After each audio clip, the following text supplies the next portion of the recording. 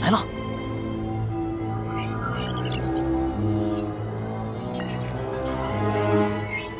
就是你了。3、2、1。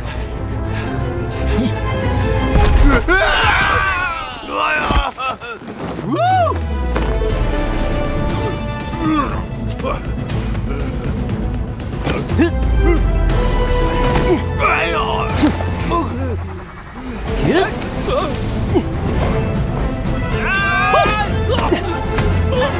你呀，你这个混蛋，老天劈死你！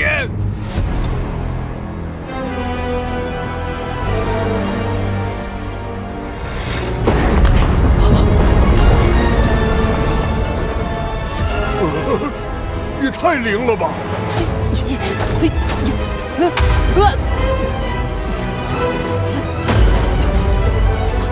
小黑，快来救我！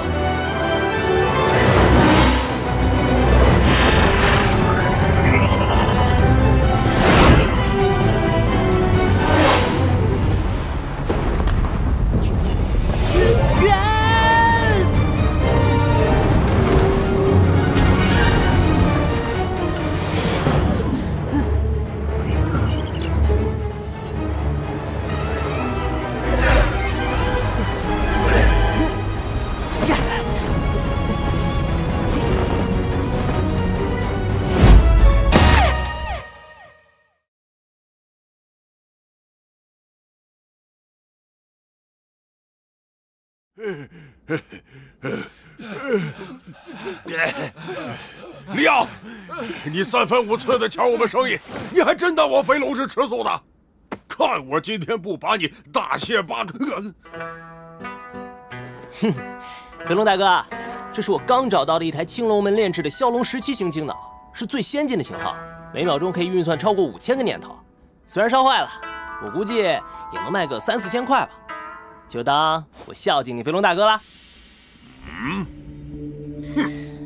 唉，我要不是为了联考急需前来开发灵根，怎么也不会来跟飞龙大哥抢啊。这事儿就算咱俩扯平了，你看怎么样？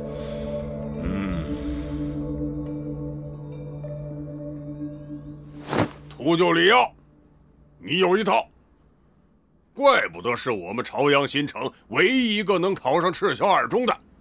但是你记住，如果你能考上9大联校，也有我飞龙的功劳。哼，就是，我们走。对，走。死胖子，便宜你了。不过啊，我这儿还有个更好的。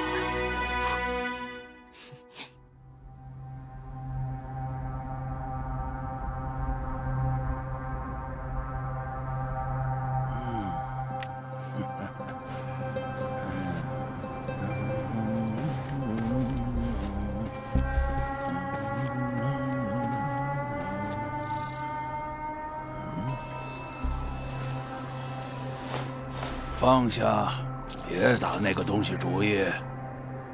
哼，谁稀罕呢？那老头，看看这个。正筹大牌输了2000多，没法跟老婆子交代，财神爷就上门了。今日要闻：明洞联邦的希望之星妖刀彭海受邀莅临福歌城。 有点意思，你小子经手修复的东西，品质比原件还提升了。果然是继承了你老爹的手艺，好好干，别浪费了你这方面的天赋。唉，哼，小意思，老爷子给开个价吧。这个嘛。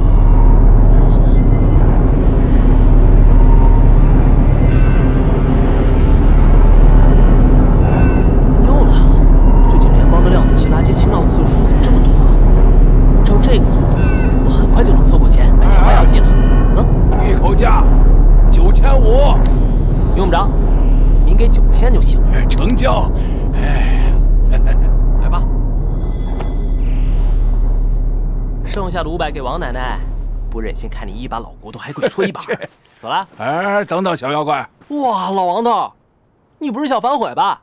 告诉你，我可不会多给1分钱的。嗨，我会在乎你那点鸡零狗碎。你老爹不在了，但你可别辜负了他对你的期望。快要联考了，多放点心思在学习上，不要老跑去跟肥龙他们抢垃圾船。我知道你需要钱开发灵根，如果实在不够啊，老头我这儿还有一点儿私房钱。哇，嘿，王爷，你还敢藏私房钱？不怕王奶奶知道啊？您放心，成为像老爹一样的炼器师，一直都是我最大的梦想。要知道，我可是秃鹫里奥，有什么事儿是我搞不定的？好，我走了，钱你可藏好了。臭小子，成为炼器师哪有那么容易啊？先考上9大联校吧。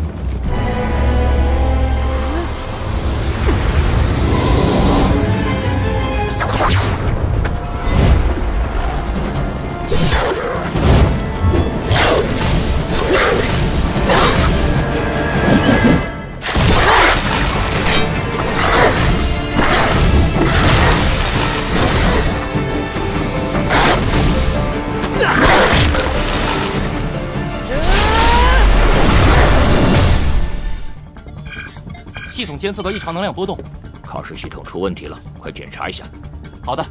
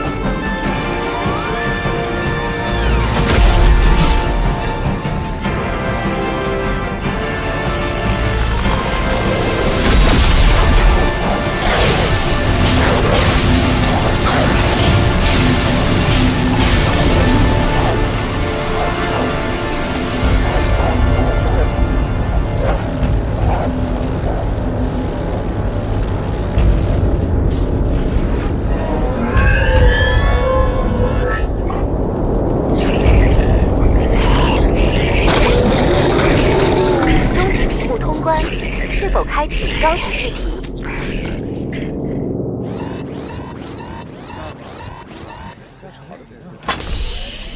成绩实时播报：李阳格斗术230分，张浩格斗术180分，刘佳格斗术59分，李光宇格斗术33分。什么情况？2号舱无法打开，内部显示能量已达到临界值，里面的人很危险。快通知考场，手动开启2号舱。收到。现场，手动开启2号舱。这次又考砸了，哎，这次模拟考试，我们普通班又全军覆没。谁说不是啊？咱们能跟重点帮那班天才比？哎，这样还有一个。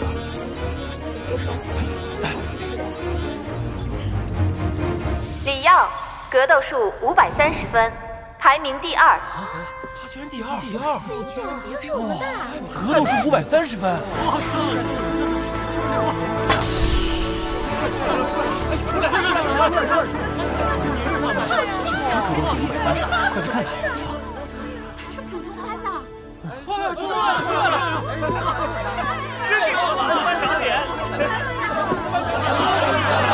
好样的，李耀！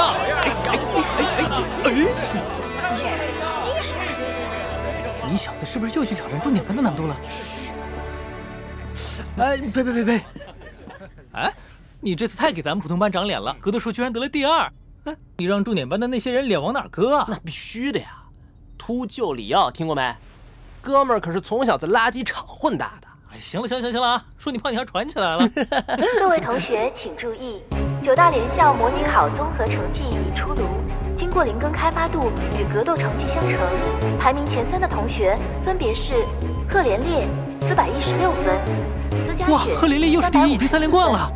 灵根开发度又突破，现在75%。李光宇303分。我的天哪，司嘉学也厉害呀！灵根开发度71%，位居第2，不愧是豪门子弟，没法比啊！排名第6。赵玲290分，排名第7。哎，人没有，谁让咱们是杂鱼班呢？跟重点班哪有得比啊？你说对不对啊？那咱们哪有这资源呢？哎，李阳，下次再说啊！哦，等等我。别往心里去，你做的已经很好了。我必须把灵根开发度提升到60%，否则重点班那帮人只要考300多分就能轻松碾压我。更别提什么9大联校了。要想再提升25%，行啊，砸钱呗！各种天才地宝、强化药剂当水喝，特训专用明修馆当家住，1个月好几万砸下去，总会有点效果吧？能提升个1%吧？要么你就等着天上掉馅饼吧。哎，快闪开！靠边！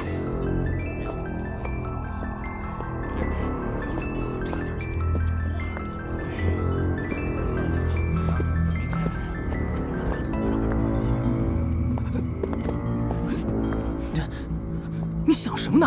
灵根这么低还不让路，小心被撞飞！走。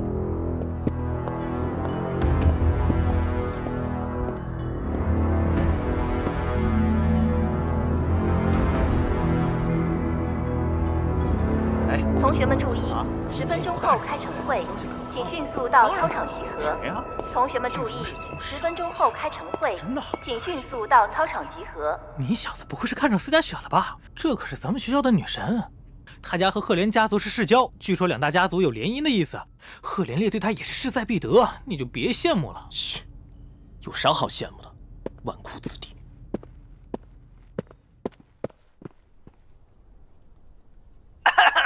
同学们，还有100天呢，就要联考了。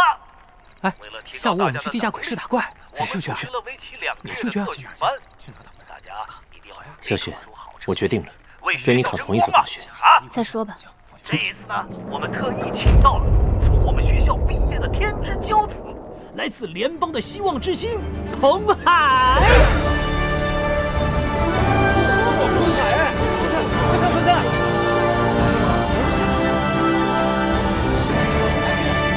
哇，水鸟战梭，联邦最先进的武装飞梭。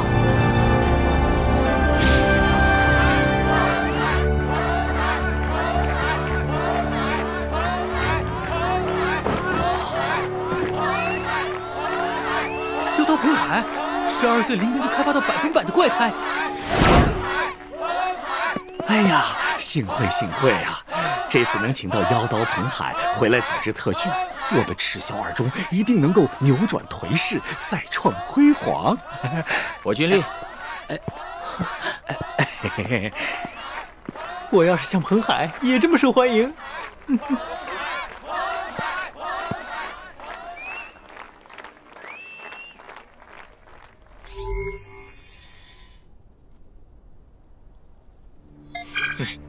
看来你们都希望成为能力者，成为人类对抗异兽的利刃。但你们知道如何才能成为能力者吗？努力，提升灵根，提升灵根，好下决的联想。如果真有这么简单，人类又何惧异兽族的威胁？不懂能力者的意义，就算把灵根开发到100%，也无非是给这个世界增添一个有能力的垃圾。接下来1个月，我将会对你们进行地狱特训，在此期间，希望你们能够明白，什么才是真正的能力者。太好了！哇，太好了！特新！哎呀，感谢彭海百忙中抽出时间来指导大家。这个时间有限啊，这次呢，我们就只限灵根开发度超过60%的同学参加。重点班的同学呢，明天开始报名。早该想到，这种好事只有重点班才有资格享受。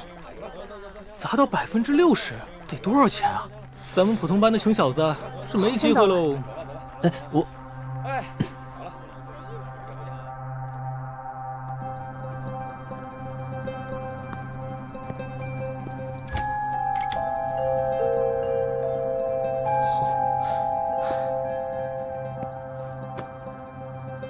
广陵七星，100多年前的老古董。这是奶奶留给我的遗物，对我有非常重要的纪念意义。在很多年前就无法正常启动了，希望李耀同学能把它修好。哼，我先看看再说。在精脑发展史上，广陵七星是管世精脑的集大成之作，简直是一件艺术品。哼。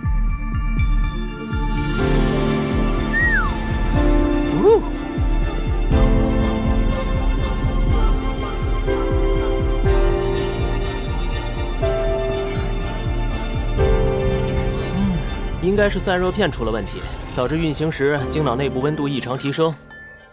哦，我修改了运行功率，但还是不稳定，应该支撑不了多久。开个价吧。散热片报废是一个很常见的精脑故障，关键是这种型号的散热片太稀有了，可以说是价值连城。不过嘛，我的藏品里刚好有几枚散热片能匹配。都是非常珍贵的古董散热片。不用废话，直接开价吧。拆卸费、检测费、维修费、成本费、组装费，再加上我的工本费，给你打个95折，算98500元。你走现金还是转账？你看，灵根压制，小武力压价吧。我有钱，并不代表我愿意让别人把我当肥羊来宰。没错，价格是高了一点，但是我敢保证，除了我，你很难再找到第二个能修好它的人。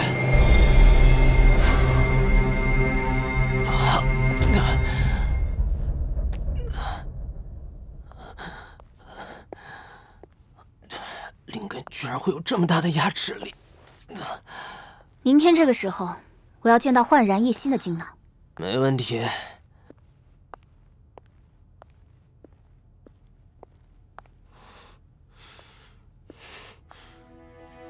总有一天，我也会有这样的灵根开发度。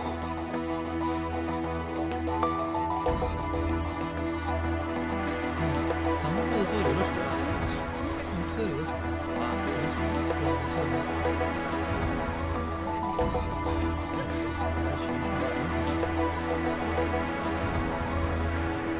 这一笔10万，加上老王头的9000，驱鬼师应该够用了吧？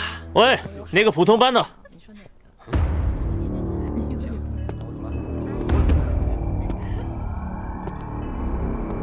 贺连烈，你叫李耀是吧？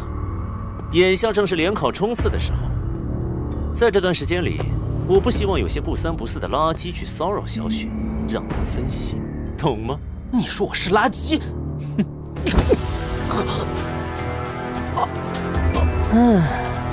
不要误会，我不是故意针对你。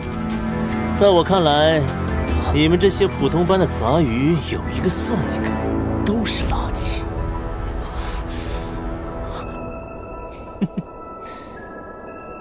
回你的垃圾场去吧。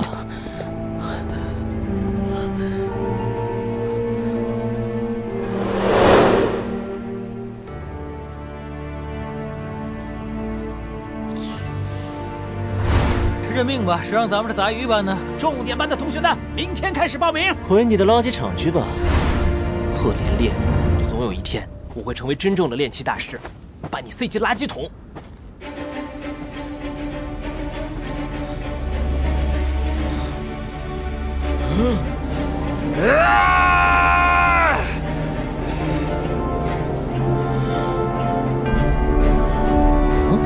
在这么危险的地方干嘛呢？喂，危险！快躲开！危险！你快躲开啊！喂，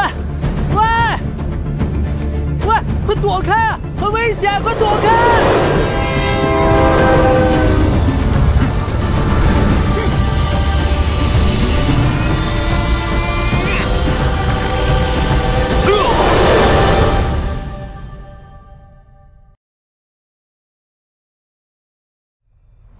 小妖，小妖，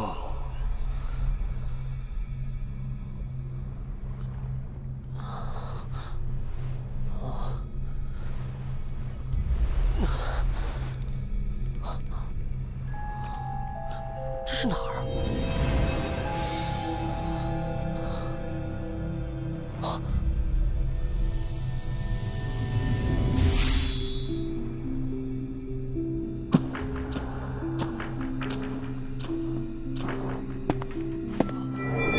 天，您怎么会在这儿？这是哪儿啊？这是你的精神世界，也是你的记忆世界。老天，你不是已经……小妖，你要记住，光靠天赋是不够的，你要努力学习，考上9大联校，才能成为一名真正的炼器师啊！老爹，我记住了，我一直在努力，我就是好想你。孩子，拿着这个。现在，这个世界属于我了。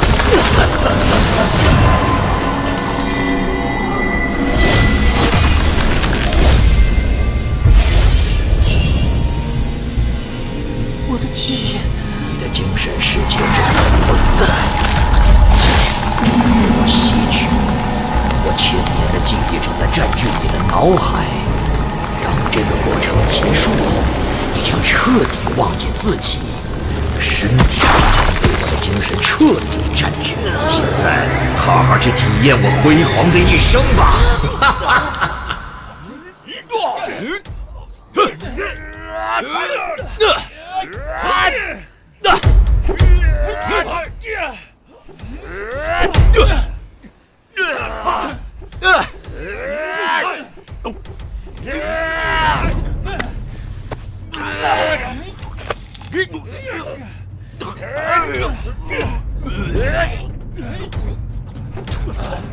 我们百炼宗是洪荒世界中最强的炼器门派，即使你们这些低级杂役，也要豁出命去练。首先要练好我们百炼宗的基本功法——疾风乱锤法和鲸吞大法。都给我听好了，每天都要挥舞铁锤1万下，吃掉10桶臭鱼。你，欧野明，发什么呆？我不是欧野明。你在胡言乱语什么？快给我吃下去！我不是欧野明。你就是，吃下去！挣扎吧，你逃不掉的。我是欧野明，我是欧野明，我是欧野明。吃！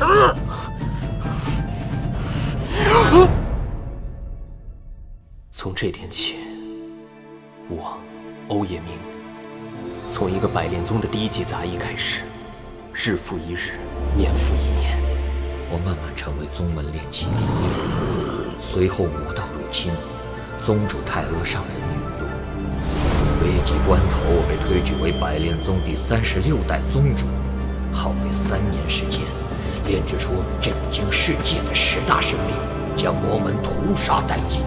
从此，欧野子的名号传遍数百大千世界。太上长老，传超越时间是不可能的呀！您不能亲身涉险啊！世间的法宝，老夫已经研究清楚，再无遗憾。只是长久以来，心底总有一个声音在呼唤我。既然光阴大阵已成，我必定要去探查一番。尔等无需多言。长老，太上长老，你不能走啊！你不能走，长老，别走了，我们怎么办呢？长老，别走啊！长老，走啊！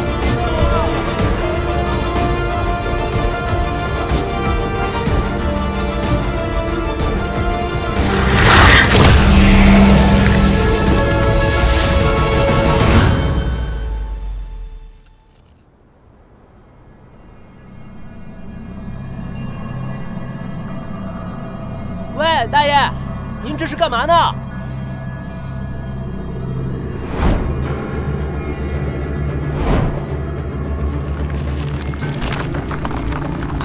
历经过1000年的洗礼，竟然还有一丝本体记忆尚未泯灭。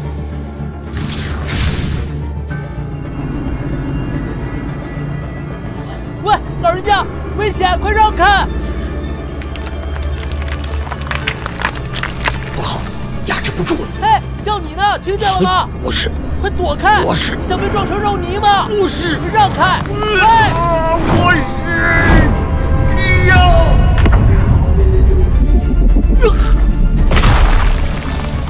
你想夺舍我的精神，占据我的身体，想都别想！没想到这个叫Liyao的小子意志竟如此强大，能在见到自己的最后一刻摆脱我的控制。今日且当你做了一场梦，待日后我灵识完全恢复，再做图谋。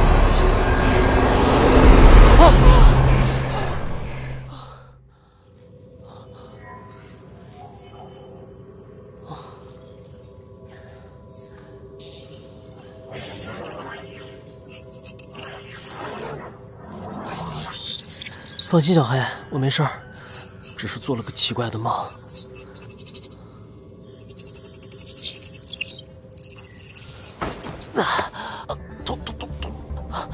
痛死我了！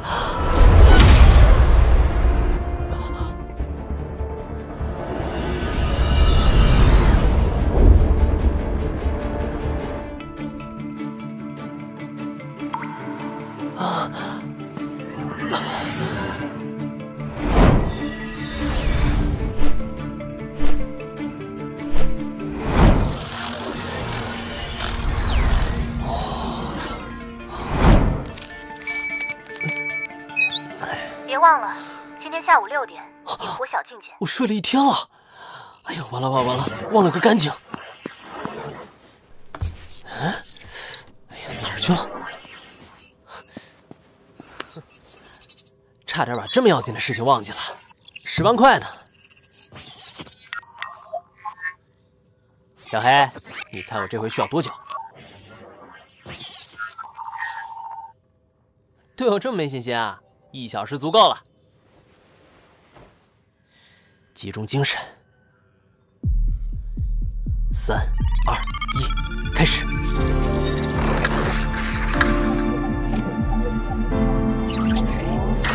果然和我想的一样，是第2级的散热器有部分过热损坏了。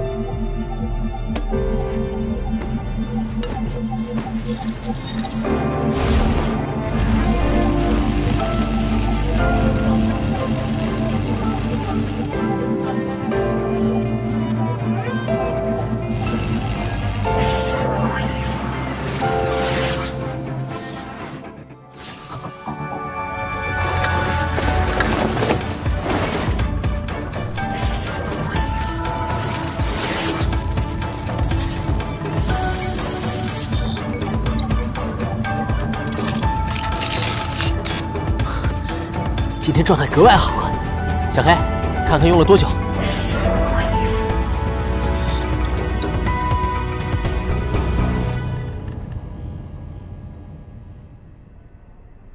喂，思佳雪，我到了，你在哪儿呢？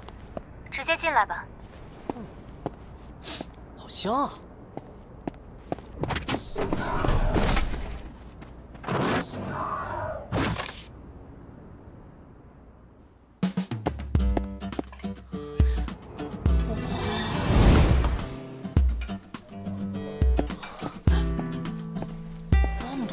道。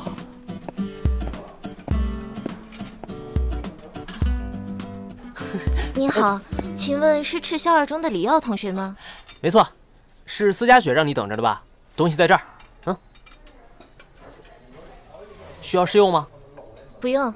司小姐说，如果真出了问题，她自然会去找李耀同学。哦，那这个，这张卡片请收好。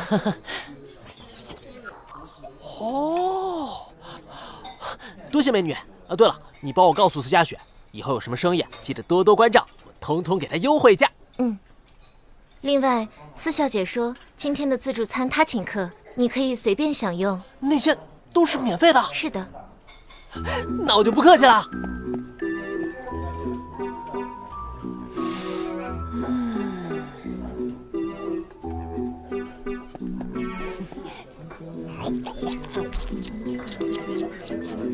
这些东西既营养又美味，补充灵能比罐头强多了。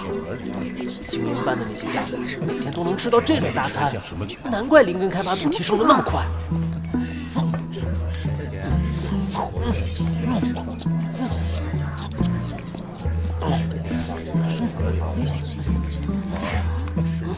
这个吃相。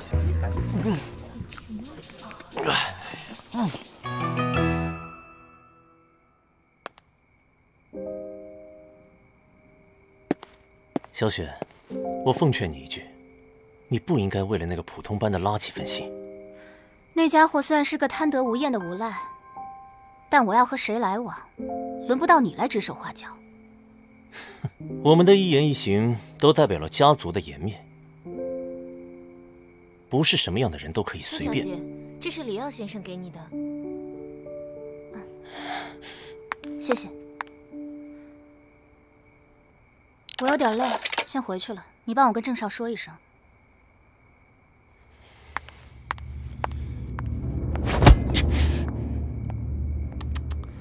赫连大少力气真不小啊！郑少，我不喜欢被偷窥。哟，生气了？不就是一个女人吗？就算私家在福歌城有些势力又如何？迟早的还是你的。你懂什么？好了好了，赫连大少，今天是我生日，你不是要一直摆着这张苦瓜脸吧？走走走。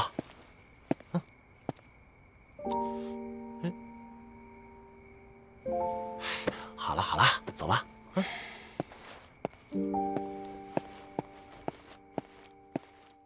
什么？这个吃相。赫连大少，请问这位壮士是不是贵校的高材生啊？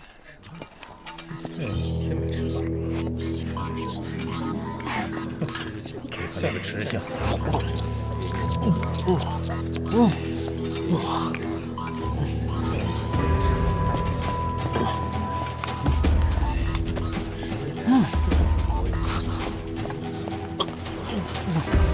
你在这里干什么？小贺同学，你怎么也在这里啊？啊，这里的东西太好吃了，你要不要也来点？这不是你这种垃圾能来的地方。啊，今天可是思佳雪请我来的，刚跟她做成一笔大生意，我要好好犒劳一下自己。不知死活！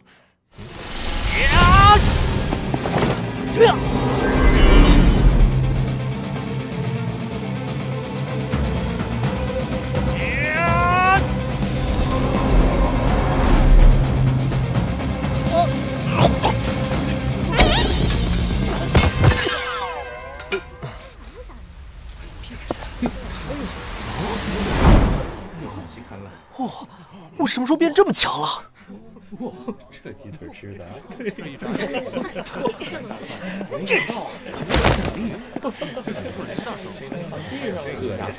赫连大少，那边桌上用餐的是福歌八卦头条的记者。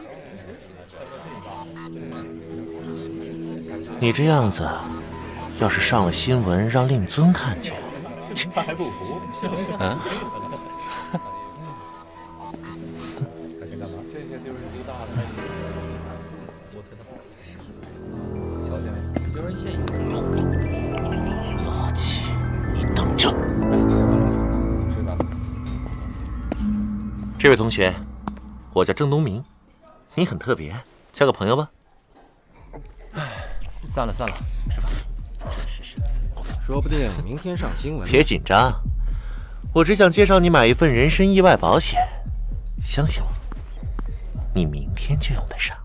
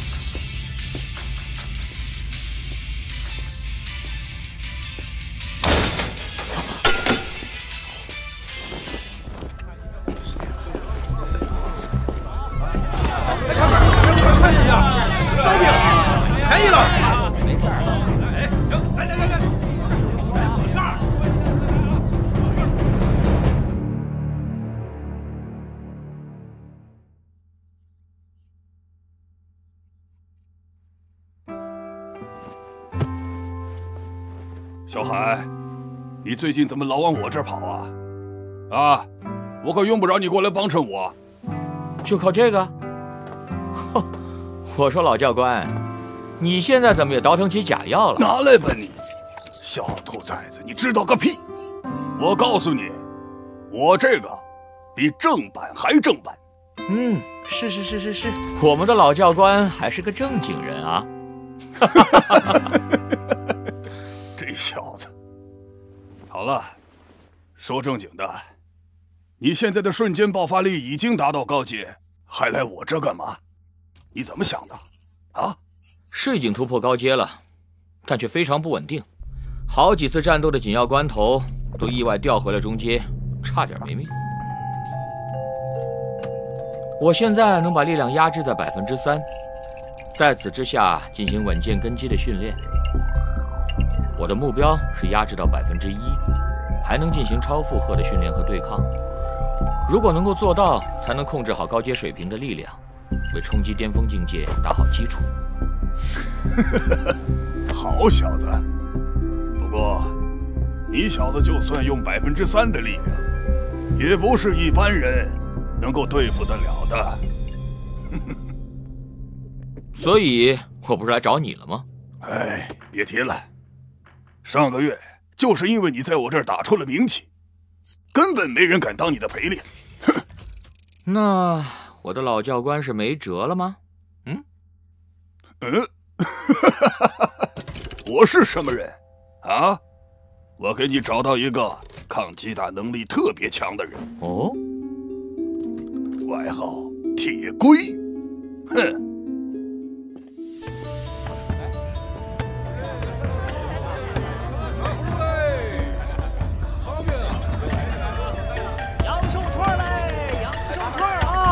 来自大西北妖兽荒原上特产的黑金莲粉阳寿串嘞，香了4万年的阳寿串啊！走过路过不要错过啊！哎呦，来了！老板，我要的东西准备好了吗？钱凑齐了吧？凑齐了。啊？你等等啊。今天怎么一直吃不饱？哎呀！来啊！你看看，这不是我要的。哎呀，这个好，我订的那个呢？你要的那个被别人买走了。你这个更好，这个是高仿的尖子货，而且呢，为了表示歉意啊，价格便宜一半。你自己留着吃吧，不讲信用。喂，哎呀，小伙子，不要那么大火气嘛！啊，来啊！啊，你看，去军道沙狼找这个人。军道沙狼。不过说正经的，你被调到2中去训练那帮小屁崽子，上面那些人看你晋升太快，还是不信任你啊。这次答应回赤霄2中集训，一方面是希望能挑选一些优秀的苗子，另一方面也是想看看孙老头。有什么好苗子吗？现在的小屁孩娇生惯养，哪像我们当年？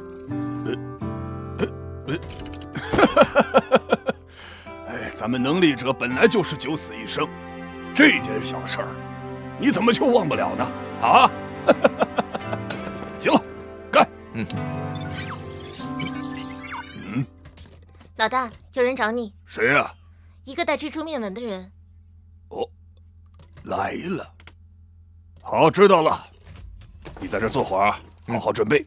我一会儿我把他带进来。好。对了，记得把面具戴上啊。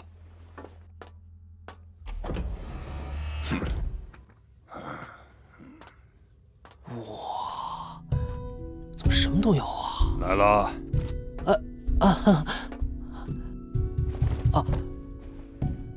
这是你吗？是我。价钱什么的都清楚吧？走吧。清楚是清楚，不过我想先看看。还看什么看？啊，大家都是圈里人，一口价。你能撑过3分钟，我给你1万。3分钟？1万块？不用害怕。你跟我来，兄弟。这边。来。这个护甲是现在最新的科技，头部、心脏、下边全都给你护得严严实实，内部含有大量能量，特别是心脏部位的装甲，能给重击产生反爆破。你还担心什么？这样，我再给你加2万，3万块。3万块？这家伙把我当成陪练了。今天正来出奇的好，不知道是不是和那个怪梦有关。3万块，之前不挣白不挣，正好试试。行。对了，走。不过我还有一个问题。你说。待会儿我能还手吗？哎呀，年轻人有胆识，你要能还手啊，尽管还，随便还。行了，别看了，走了。走啊！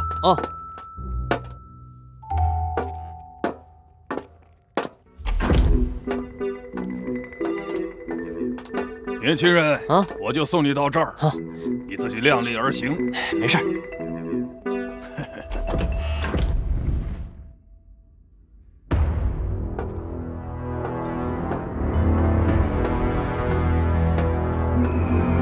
2、3、4，2、2、3、4，3、2、3、4，4、2、3、4，1、2、3、4、5、6、7、8、9、10、11、12、13。这是小学生课间做的第15套健身体操吗？这3万块钱简直像白捡啊！如果不捡，老天爷简直就要拿雷劈死我！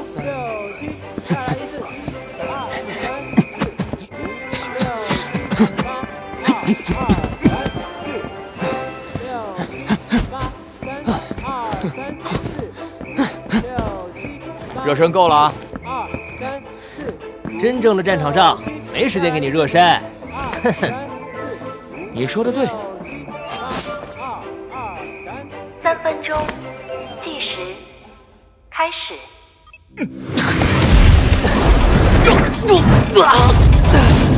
太快了！怎么可能？还是看不清楚。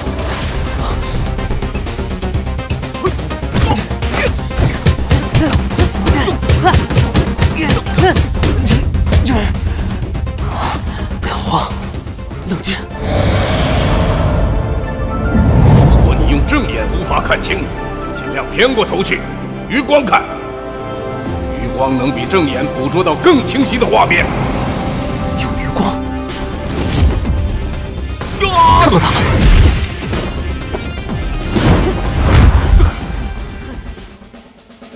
有点意思，短短57秒就看穿了我的攻击路线。那还用说？你想不想知道我究竟是用了什么方法才看穿你的攻击的？哼，想拖时间？别逗了。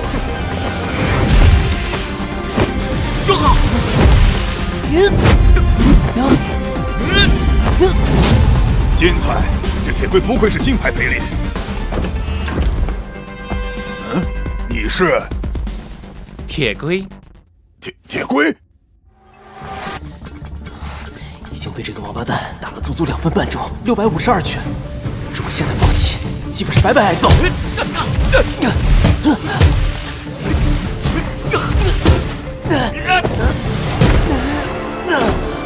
放弃吧，认输就结束了。别看了，你坚持不过10秒就会晕过去。完了，彻底搞错了。 这个护甲是现在最新的科技，内部含有大量能量，特别是心脏部位的装甲，能给重击产生反爆破。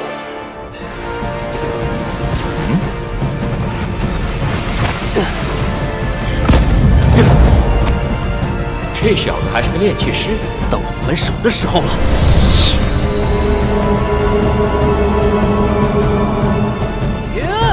披风乱锤法，手下留情。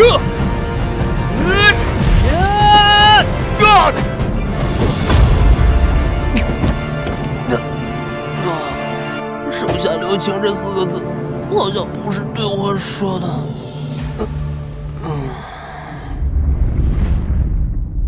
哎呀，搞错了！这小子不是我给你安排的金牌陪练铁龟，不是铁龟，那这小子是谁啊？不知道从哪冒出来的。对了，他穿着一件你们高中的校服。我怎么不知道赤霄2中有这种狠人？ 竟然逼得我打破底线，轰出了4%的力量。我和这小子交手的时候，明明感觉到战斗意识非常好，最后那一下子更是带着一种凶悍凌厉的味道，仿佛是经过几千次的生死搏杀，在尸山血海中磨砺出来的。难道是上几届的精英毕业生？要不然我把他脸上的面具取下来，看看究竟是谁。算了，既然戴了纹面，就是不想让别人知道身份。 老教官，麻烦你把这小子送进恢复舱，重新调制3个标准剂量的混合强化药剂，钱我来出。放心吧，格斗能力不错，又会炼气，哼，有点意思。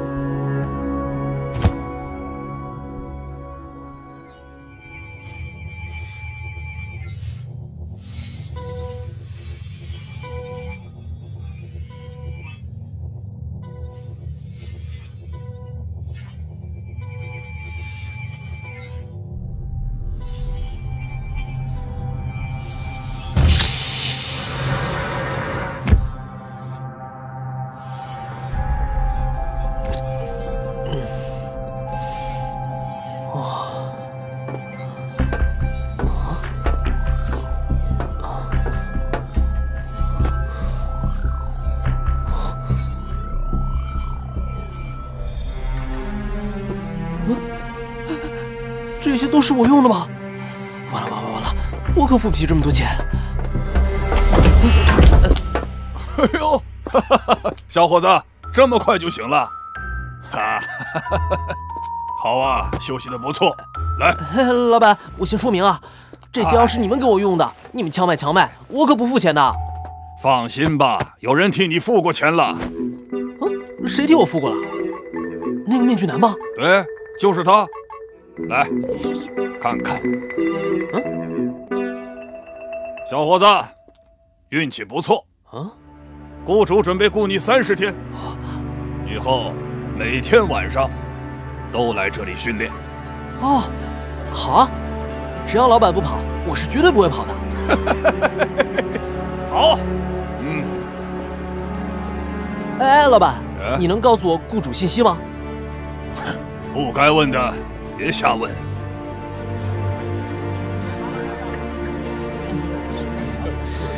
账户里整整多了11万大钞，口袋里躺着价值连城的合同，强化剂当水喝。这人到底是谁呀？好饿呀！哎呀，管他呢，赚钱了，先吃顿大餐去。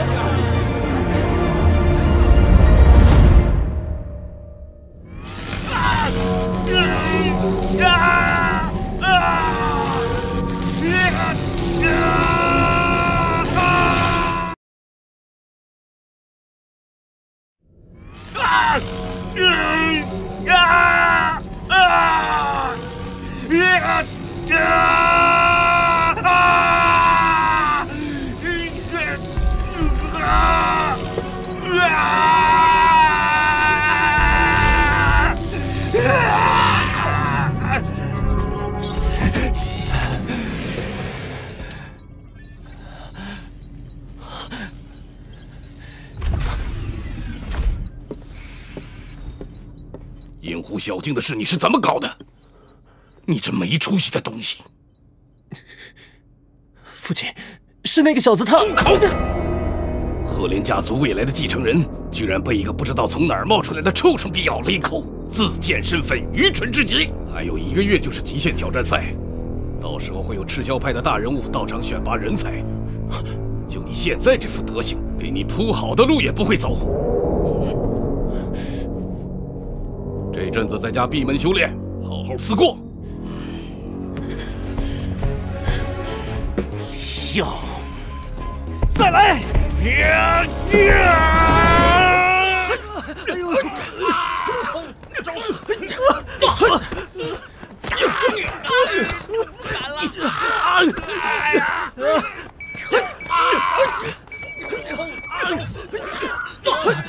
赫连大少，有何吩咐？给我搞定一个人，我要断他10根肋骨。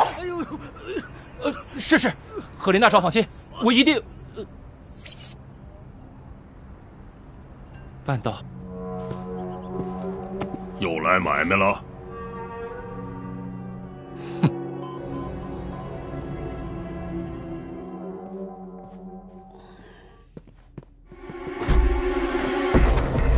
嘿，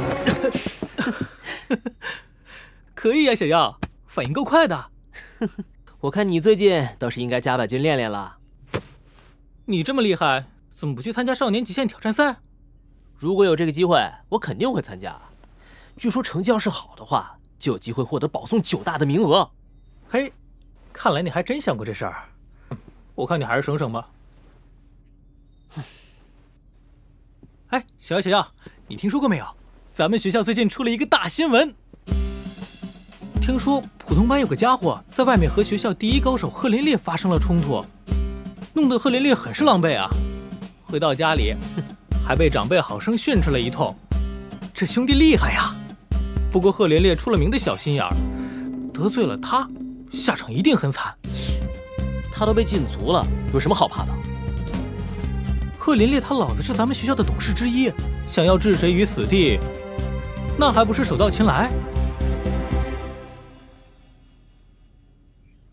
我打算再去体育馆加练一会儿，学校刚有批旧机器拨发给我们班了，我去看看。行，那我先去买瓶水喝，一会儿去体育馆找你啊。一会儿见。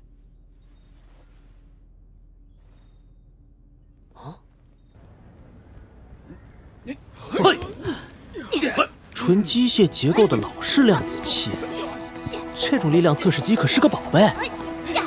虽然考试舱能测出力量数据，但是哪有现实世界拳拳到肉的真实快感？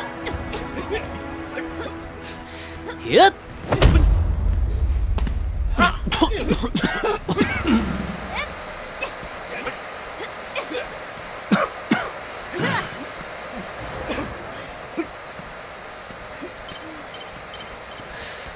总觉得还差了点什么。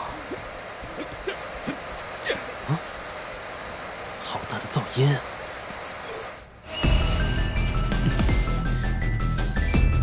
哼，这就对了。哇塞！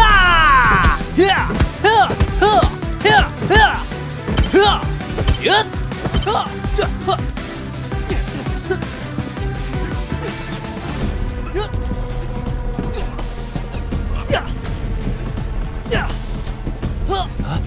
是魏铁，好可怕的气势啊！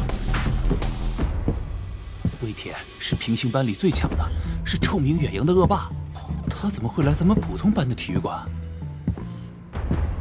哎，听说这铁兽有一个小本子，专门记录他这一个月一共打断了多少根骨头。据说上个月是22根，而这个月他要打破记录。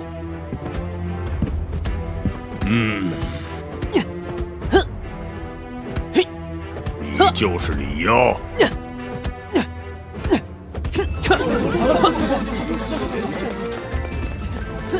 有人出5万块，要我打断你10根骨头，不如你自己选，究竟是哪10根？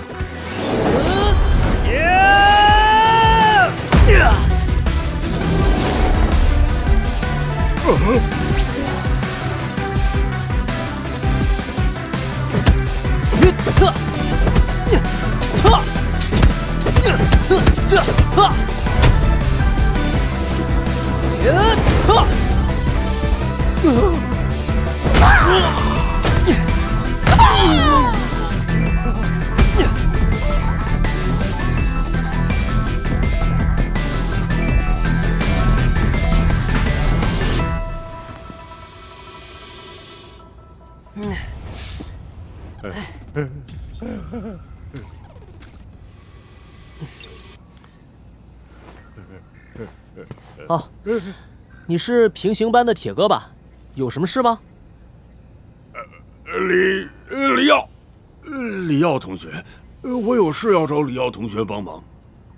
啊，什么事啊？是这样的，我出拳发劲的时候，总感觉有些不对，不知道李耀同学有没有时间可以指点一下？好啊，同学之间互相学习都是应该的。不过我今天没空，不如下回有时间一起切磋。好的。既然耀哥有事，那就下回再切磋。我先走了。耀哥你忙，你忙啊。好嘞，随时找我。好。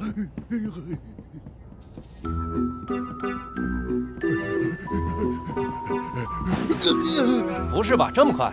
你确定打断了他10根骨头？整个过程都拍摄下来了吧？亮哥，我刚走进去就感觉肚子好疼啊！什么？好像是阑尾炎发作了，马上要去看医生。你有没有搞错？这点小事都办不好？是，亮哥教训的是。哎呦，好痛啊！不行了，亮哥，我要去医务室看看。这是只好亲自动手了。亮哥出手，一定打得这小子爹妈都不认识。滚！不说了，我先去看医生。这小子今天怎么有些古怪，贼头贼脑的。交代你的事情办好了吗？这就去办。我刚进来看见魏铁了，那会又来找谁的麻烦？没什么，说是要来找我研究拳法。啊，你可要小心点，这帮人平时和贺连烈走得很近，他们到处欺负人。哼，我大概知道魏铁要找我干什么了。谁是李耀？催命鬼赵亮，小耀，你到底得罪了谁啊？我就是李耀。你就是李耀啊？也没什么特别嘛。我有一个武技上的问题不太明白，想和李耀同学切磋一下。这家伙叫赵亮，灵根开发度60%，是个狠角色。借着切磋武技，把我们班打残好几个。他找你切磋，恐怕没那么简单。没事儿，你去旁边休息一会儿。那你自己小心点啊。好。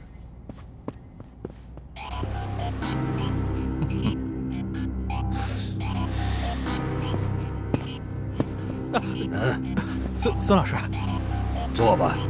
对不起啊，谢谢。准备好受死吧！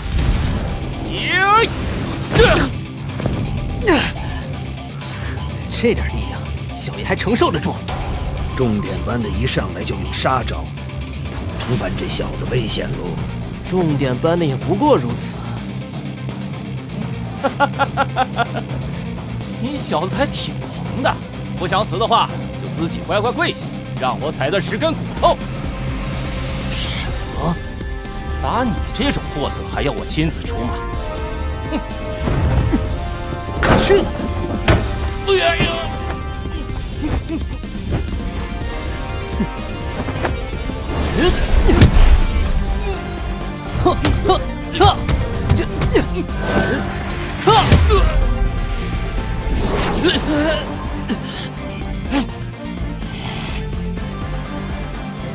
懂得利用周围环境扭转劣势，看来这小子还有点头脑。宰了你！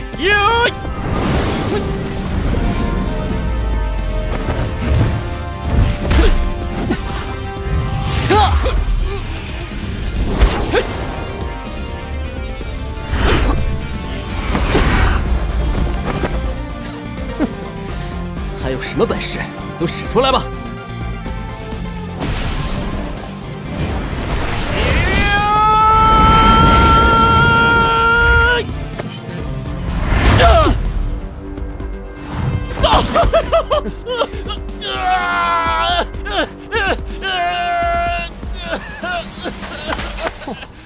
同学，这招虎蹴击果然霸道。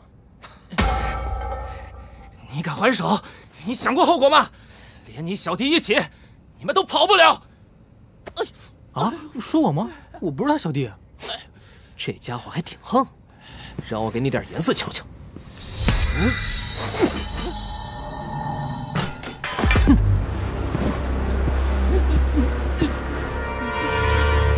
你要干什么？你别过来！你知不知道，是赫连大少让我来的？好，那你告诉赫连烈，让他自己来找我。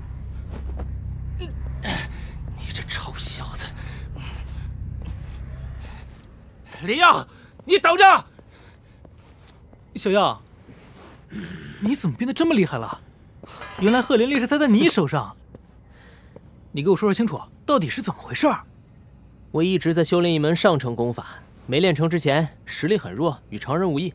可一旦练成，就能一飞冲天，实力暴涨。现在已经初步练成了。可你毕竟得罪的是赫连烈啊，他一大堆手下天天来找你麻烦，你不要命了？既然已经得罪了赫连烈，那也没办法，只要把他们一个个打服就完事儿了。和无赖讲道理要用他们的方式，不然他们可听不懂。说得好。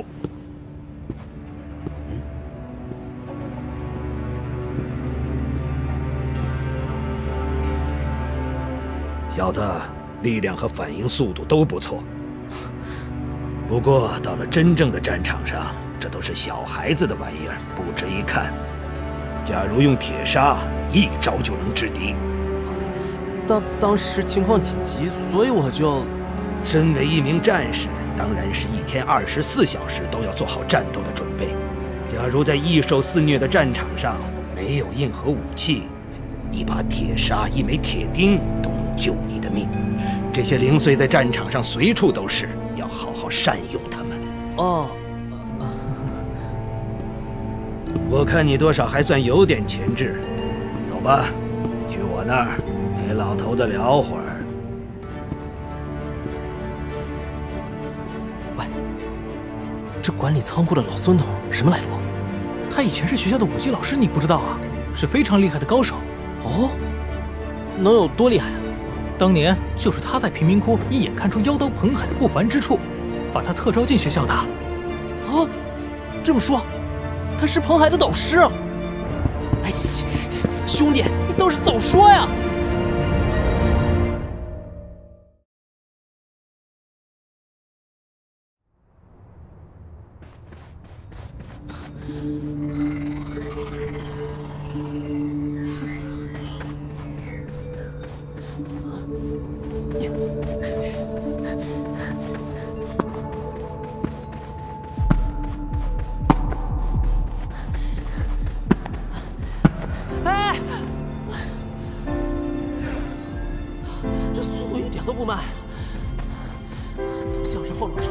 眼睛似的，始终能与我保持这么远的距离。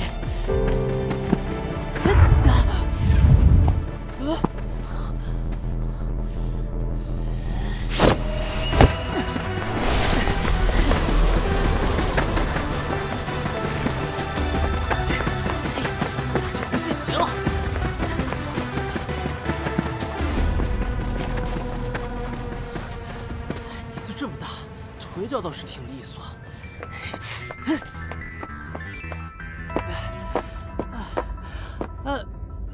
年纪轻轻，腿脚倒是不怎么利索。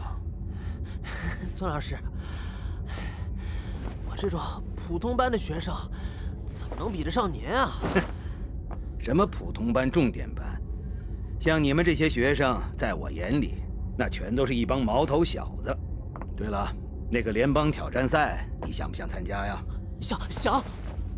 如果比赛成绩突出，就能获得9大联校特招的资格。要想获得参赛资格，就必须先在赤霄2中的预选赛中进入前10名。但是现在的你，即使面对赵亮这种三脚猫对手，也不过是靠小手段取胜。正式比赛需要的是真正的实力。我想参赛，我会拼尽全力的。哼，那就跟我来吧。等等我，宋老师。让你看看老头子的地狱式强化特训方案，这可不是哪个阿狗阿猫都能吃得消的。看起来比梦里那个百炼宗低级杂役的训练轻松多了。怎么样？要是受不住，现在就说，不丢人。400个深蹲而已，没什么特别之处。这小子很狂妄啊！孙老师，我又仔细看了一下，你这套地狱式死亡训练果然非常地狱，非常死亡，非常……少耍贫嘴，换上它。这件修炼服是我在10几年前专门炼制的量子器，叫做放器。这是300公斤的杠铃，你试试举着它做400个深蹲。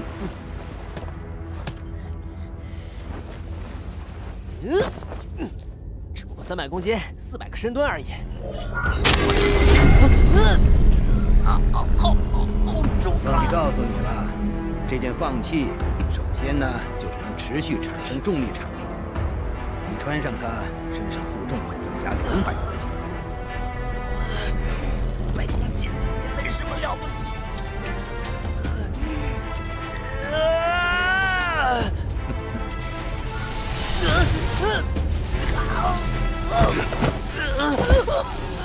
这件放器在持续产生重力场的基础上，还会随机释放出强大电流，冲击你周身的穴位，刺激强化你的细胞，帮你通经活络，脱胎换骨。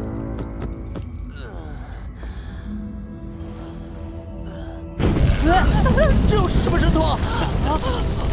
这件放器的最后一种功能，就是每隔一段时间会产生极端炙热和寒冷的惯性冲击，能淬炼精神力量。深蹲。刚才是谁说的400个深蹲平平无奇的？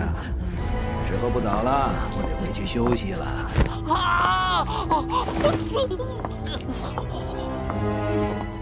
哦，对了，只要你说出“我放弃”3个字，它就会自动离体，不再折磨。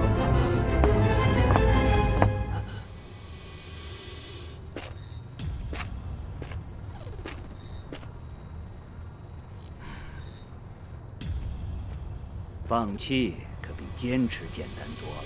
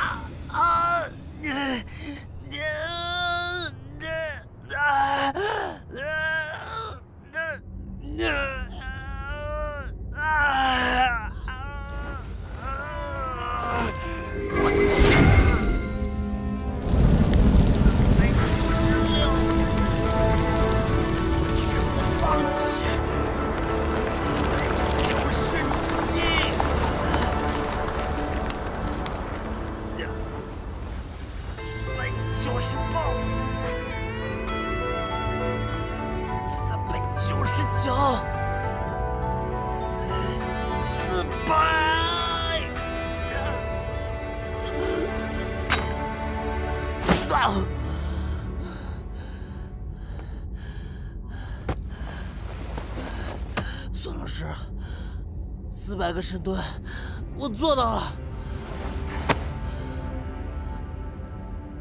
李耀同学，请接受我的道歉。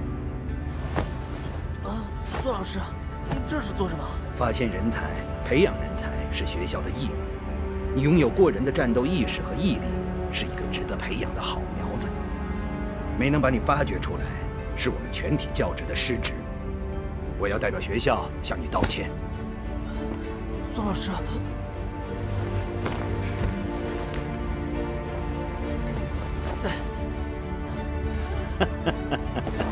好，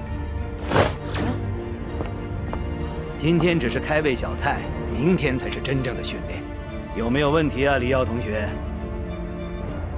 当然没问题。再做400个深蹲。啊？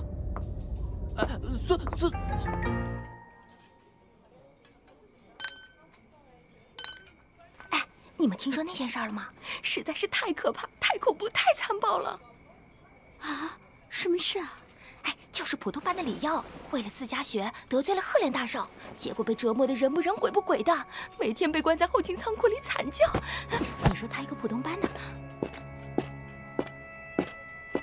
嘘，别说了，别说了。我特意打造了这个不倒翁来训练你的格斗技巧。你能拿到他口中的卡片，就算你成功。行啊，试试。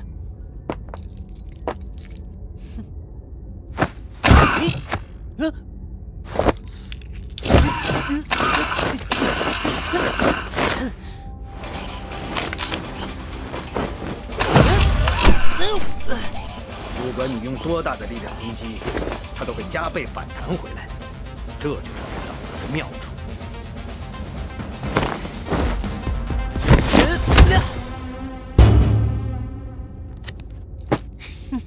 我拿到了，下死手才能拿到卡片，只有这点本事，你是无法突围的。那这，记住，格斗是一门综合技法，仅依靠力量不能解决所有问题，还要有速度和灵活度。实在不行还可以耍阴招。哎呦！训练的时候最好把你那些鬼点子收一收。一点幽默感都没有。不倒翁设定了抢夺次数，在接下来这段时间内，你有100次机会挑战他。如果始终拿不到这张卡片的话，我奉劝你也别报名参赛了，省得丢人现眼。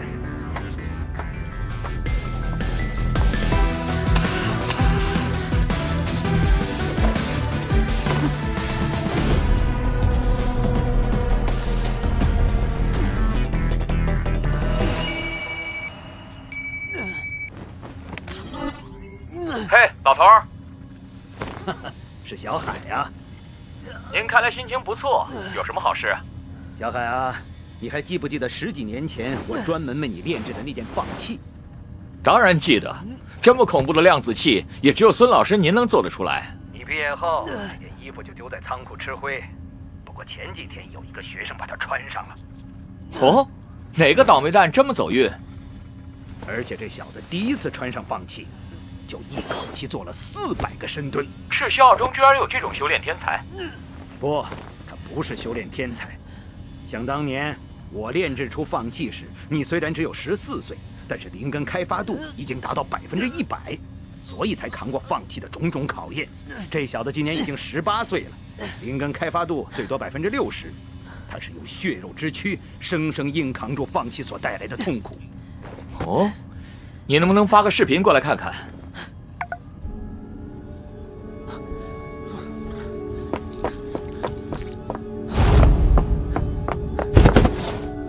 难道是他？他叫什么名字？他叫李耀，是普通班的学生。李耀，特训才7天，他就把放弃的重力场提到了400公斤，完成了全部训练。据我对这小子的了解，还得给他提升训练难度才行啊。哦，原来你认识他。他应该就是跟我对练那小子。咱们试试他的极限如何？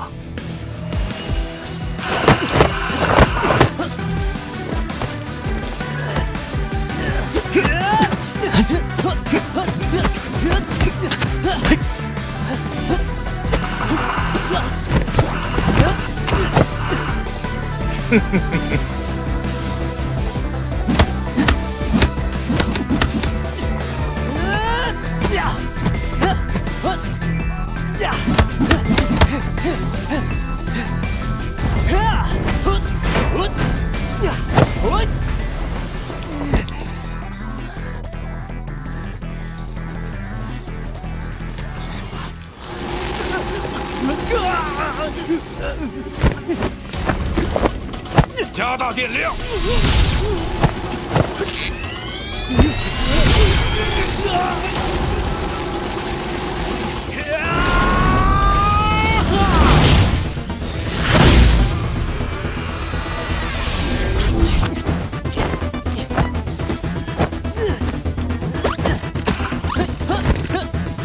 对，这次做得很好。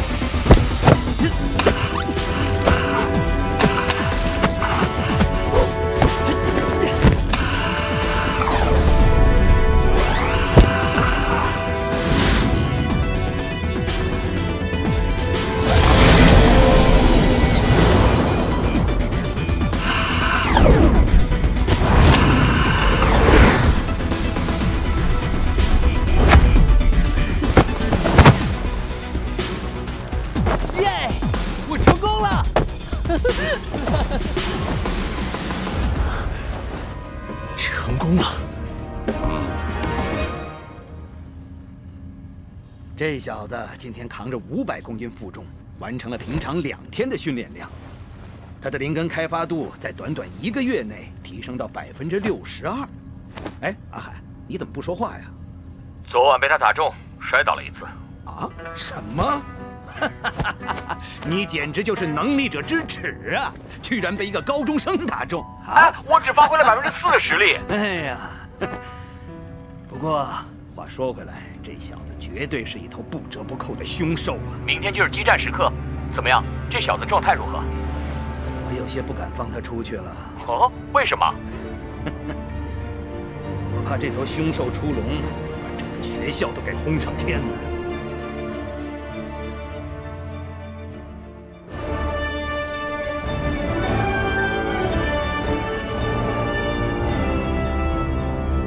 哎呀，欢迎周长老莅临赤霄二中，亲自监督指导比赛，实乃荣幸啊！听说咱们二中这一届学生里出了一些不错的好苗子。哎呀，这得力于赤霄派领导的扶持，使得今年教学效果显著。哦，甚至打破了以往的惯例，有一位普通班学生也参与了此次预选赛啊！哦，好些年没有普通班学生参赛了吧？学校会鼓励所有学生积极参赛，但也并不会影响比赛的严谨度。当然，挑战赛的夺冠热门还是要看重点班的表现。啊，是啊，贺连烈和思嘉雪这2位新人啊，都是重点班的好苗子。没记错的话，贺连烈是贺连董事的独子吧？没想到周长老还记得我那个不成器的儿子。只要是人才，我当然都记得。赤霄派的未来是属于他们的。对。各部门请注意，请尽快调试好比赛设备，距离比赛开始还有5分钟。周长老，比赛就要开始了，请各位到观赛区观看比赛实况吧。请。嘿。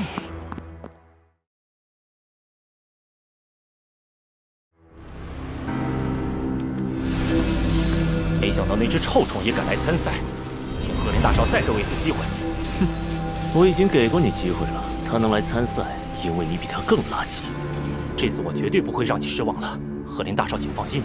对，等着看结果吧。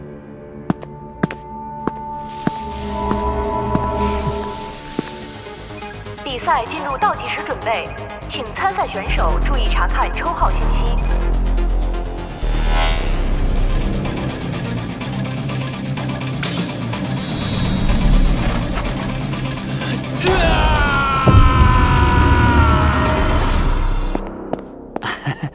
这长老啊，这次参加比赛的选手呢，全是即将参加联考的学生。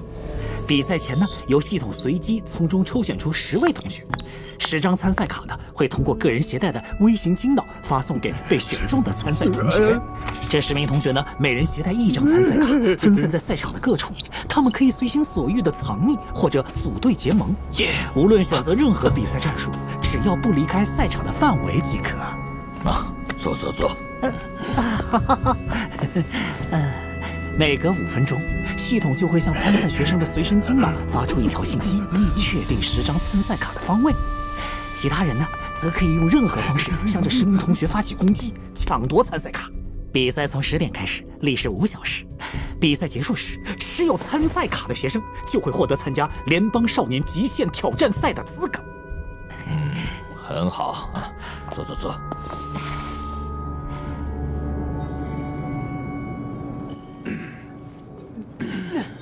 参赛选手快要上场了，有几位实力还是不容小觑的，别练了，留点体力。放心，你安排的战术我都记着呢。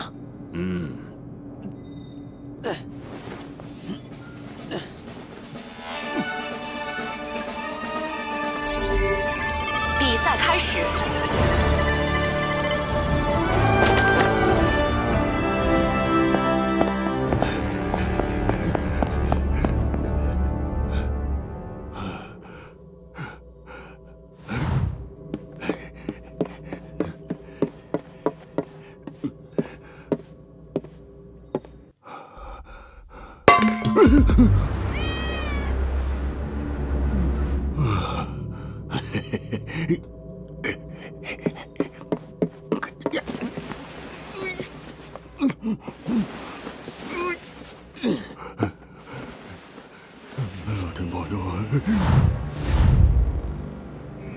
老天保佑，不要发现我！老天保佑，老天保佑，不要发现我！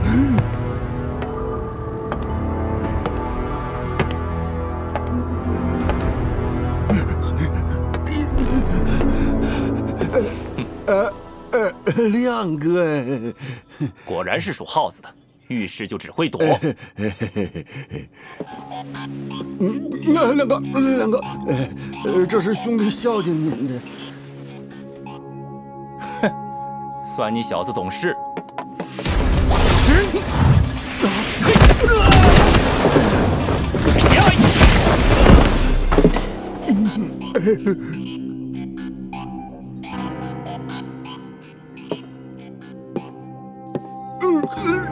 亮哥，我卡都给你了，你就放过我吧。还想获得参赛资格的话，就跟我走。这位赵亮同学原本是重点班的后进生，但今天的表现着实让人眼前一亮啊！爆发力确实惊人，在数秒内瞬间克敌，使对手失去对抗能力。毕竟这是一场车轮战，以这位学生的实力，这么早出来抢参赛卡，暴露得太早。没错，看来还是缺乏战术的运用。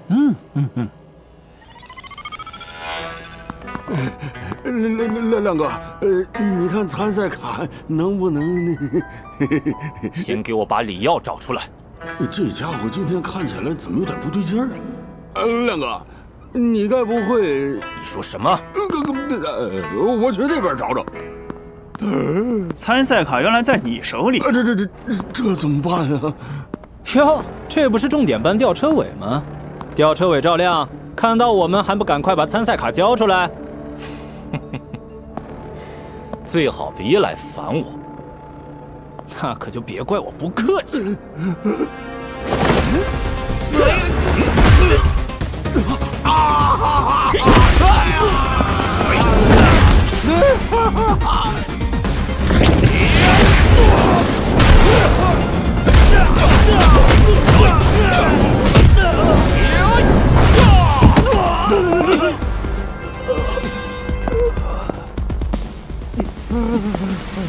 赵亮，只是抢卡而已，你怎么下这么狠的手啊？比赛就是要不择手段，玩不起就别参加。你没事吧？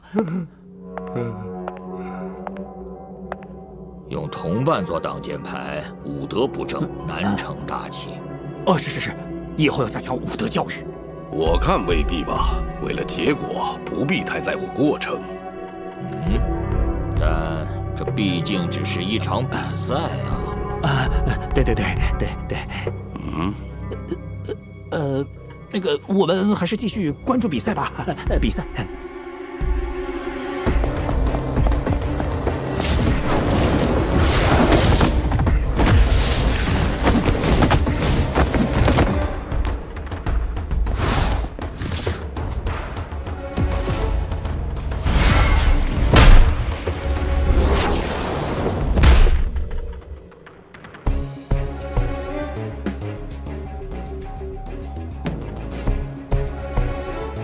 阿烈，这次比赛你的任务不仅是拿到参赛卡，还要在周乙面前留下足够深刻的印象。哎呀，赫连家的公子赫连烈出场了。我很是期待啊。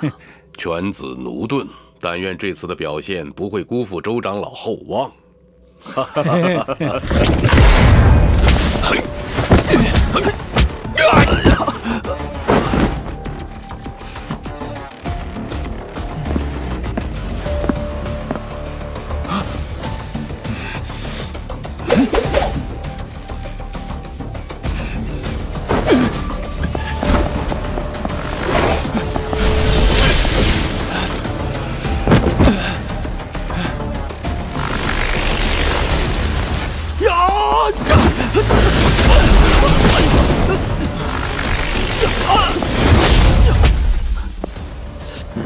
这小子是把比赛当作秀场了，哼，跟他老爹一样。肚子饿了，找点吃的去。小妖怪，比赛快结束了，该出场了。没事儿，还来得及，先吃饱了再去比赛。走了。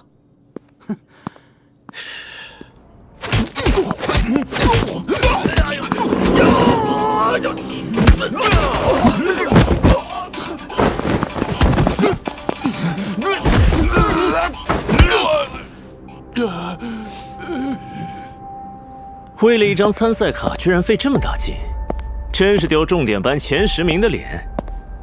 赫连大少，你想怎么样？我这有足够你们评分的参赛卡，比赛时间也不多了，你们可以以任何方式来攻击我，只要能打倒我，这所有的参赛卡就都属于你们了。让我来！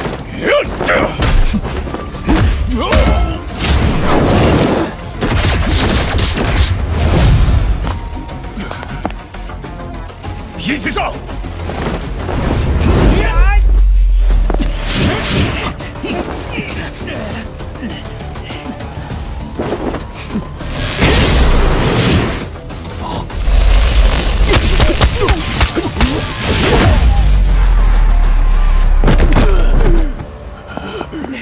老大，你没事吧？不错，你们也算有点实力。快跑，快跑！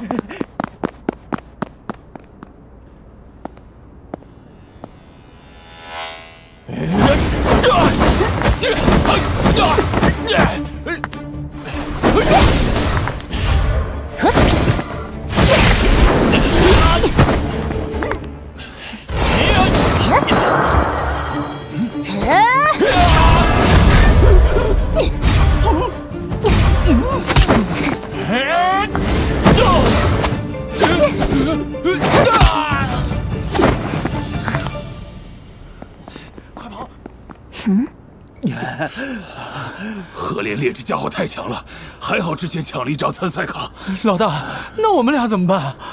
我来告诉你们怎么办。这人怎么阴魂不散，老跟着我们？赫连烈，你究竟想怎么样？别紧张，这里是监控死角。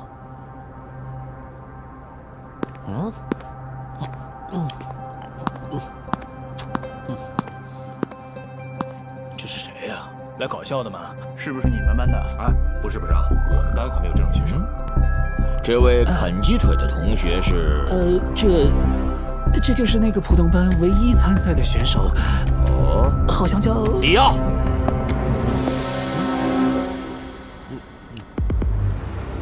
照亮。哼！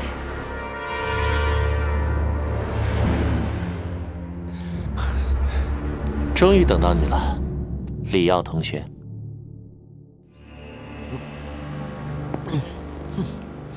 我们俩的旧账也该算一算了。我今天没空陪你玩。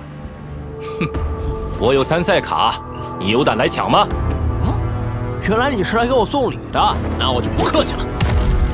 来吧，拜你所赐，这1个月我所承受的痛苦是你怎么都想不到的，受死吧！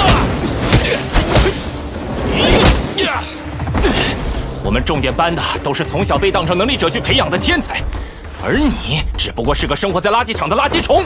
今天我就是来清理垃圾的。哼，就怕你没这个本事。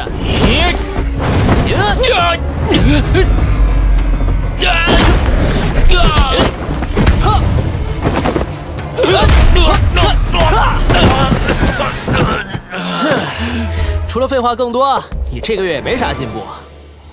这也可以。军中格斗术，虎促击7连杀，这小子有2把刷子。真不敢相信，这重点班的学生竟然被普通班学生秒杀了。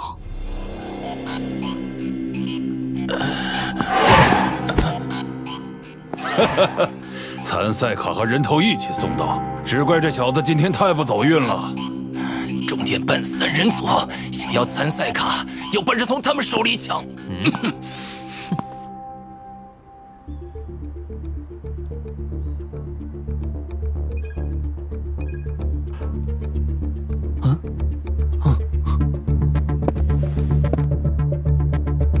要开始了。1对3吗？他们都是重点班前10的学生，3人联手，连赫连烈也不是他们的对手。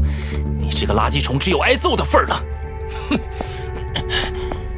这家伙是来搞笑的吗？同学，那张参赛卡是我的。你的？你叫他，他会答应你吗？这是比赛，各自凭本事。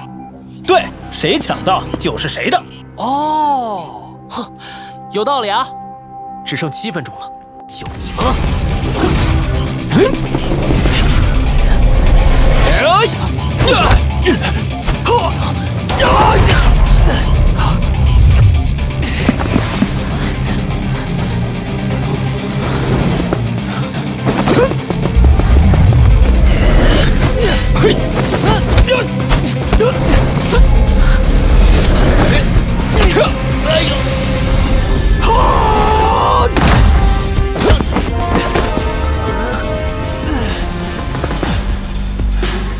哎，是好汉的就等一下。这小子终于想起来自己还穿着放气，哈哈，有好戏看了。现在看起来，要想从他们身上夺卡，只有把他们全部打败了。他穿的这是什么呀？哼，舒服了。本来只是想夺卡，现在我会让你们输得心服口服。来吧。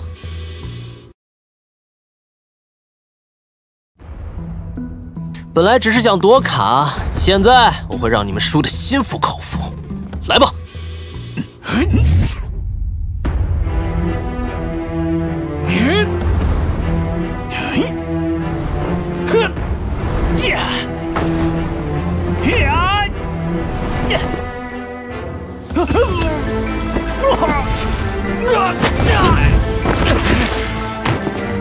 这小子是普通班的吗？速度这么快！不倒翁玩过吗？哼，不倒翁，孙老头，这么难看的招数是你教的？原本不倒翁训练是为了提升他的速度和灵活度。当他发现靠视觉无法躲避不倒翁的攻击，就想到听声辨位这个方法，靠听觉去判断不倒翁的攻击方向。这也算是他自己领悟到的破解方法。这小子确实是个格斗天才。这小子好嚣张啊！让我来！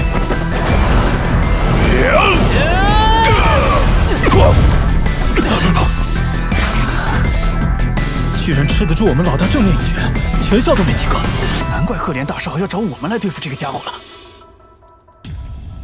糟了，老大的手。我没事。郑少今天怎么没有去上学？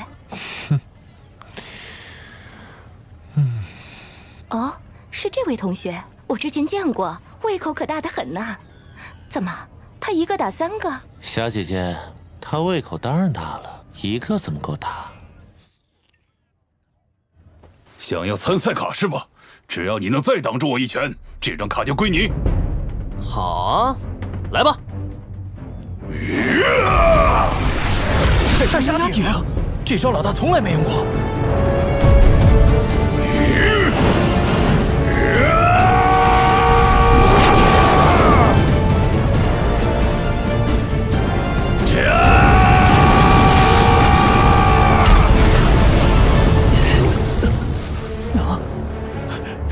搞定了！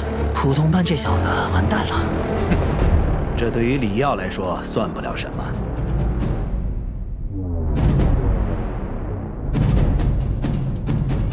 不可能，我这一拳就算赫连烈也不一定。现在可以把卡给我了吧？哼！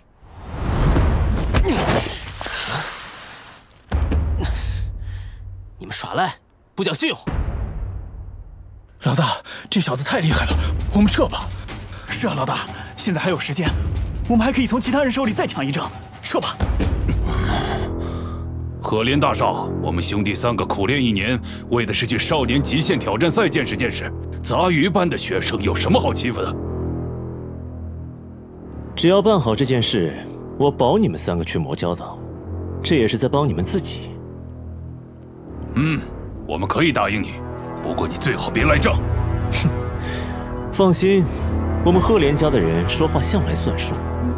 但你们记住，要是完不成任务的话，那就不是去不了魔礁岛这么简单了。用绝招啊，老大，可那招我们还没有完全掌握。是啊，老大，现在贸然使用也会对你的身体造成伤害啊。别废话，能打倒这小子就行。列阵。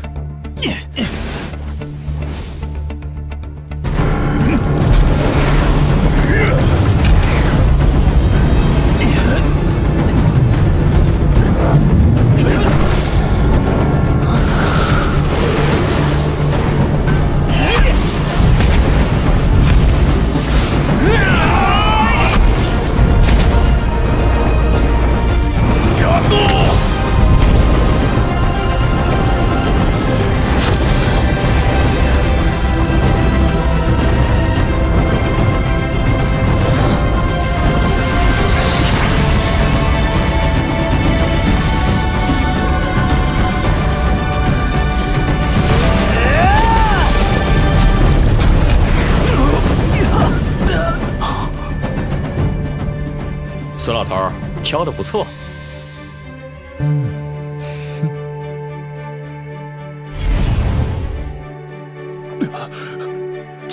这小子太厉害了！老大，你带着卡先走，我们来拖住他。哼，想跑？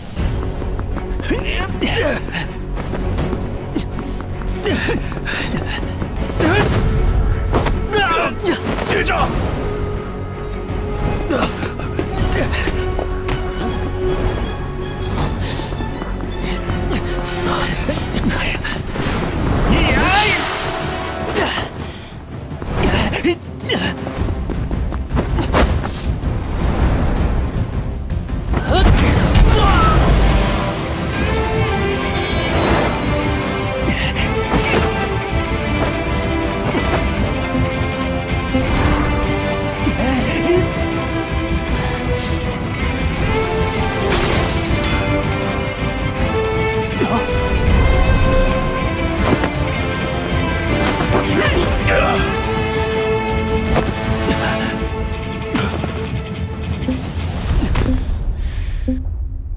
比赛结束，总算是保住了一张参赛卡。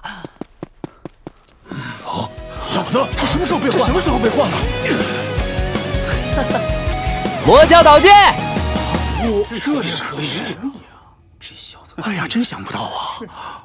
干得漂亮，在最后关头从2人围攻中抢到卡片，这位同学天生就有一双炼器师的手。啊，是，这位叫李耀的同学啊，一直以来都是我们学校重点培养的人才。李耀，想不到赫连公子和我们一样，也很在意李耀这个人嘛。周老，你慢点，这边，请。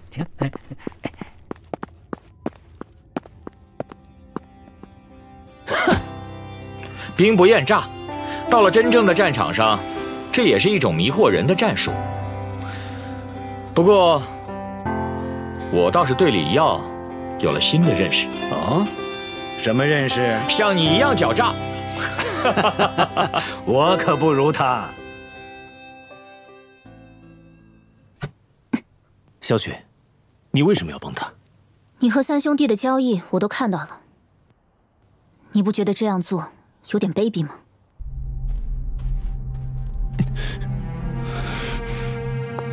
镇上，哎，刚才还在的。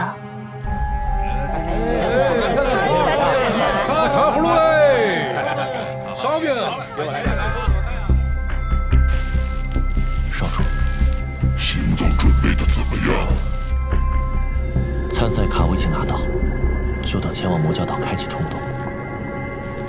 启动其实血海大战前的遗物，开启它没那么容易，得找个炼器师才行。参加极限挑战赛的都是学生，哪来的炼器师？有个叫李耀的小子，我观察他很久了，已经具备初级炼器师的能力，相信能在魔教岛上助我一臂之力。脚下好斗的个性也像是我族中人，值得拉拢。能拉拢最好，不行就务必清除。别忘了这次魔教岛行动的终极目标。是。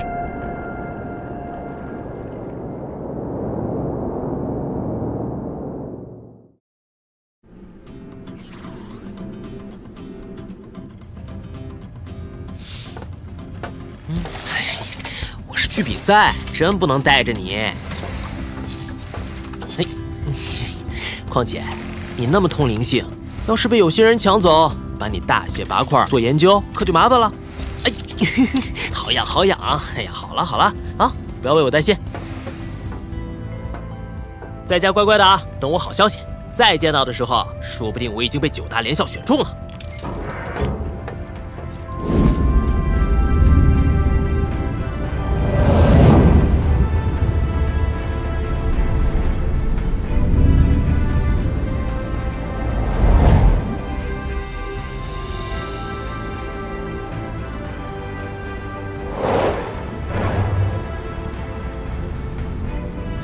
有朝一日，我也会成为能力者，手持自己炼制的神兵利器，驰骋大海，斩杀异兽，搏击风浪。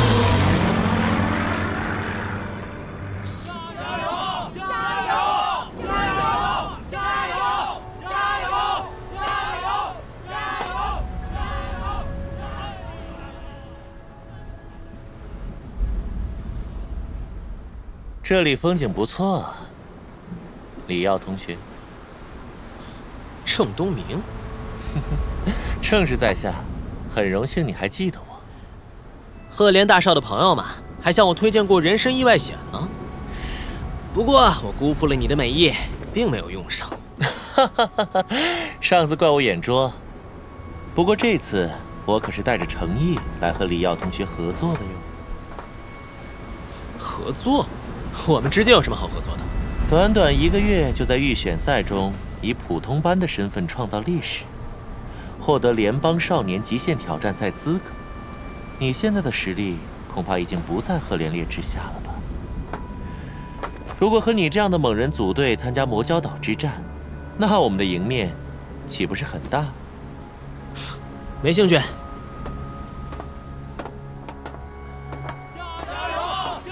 不再考虑一下？我习惯了单打独斗，况且你我也不是一路人。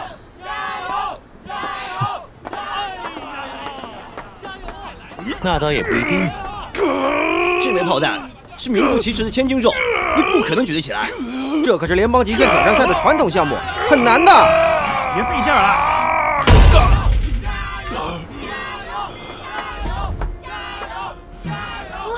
加油啊！努力啊！比赛还没开始，这些家伙就开始想尽办法出风头。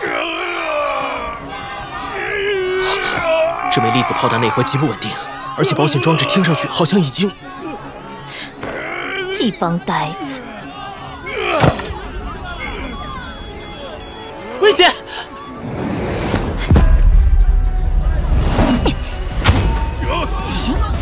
我操！怎么一只手就举起来了？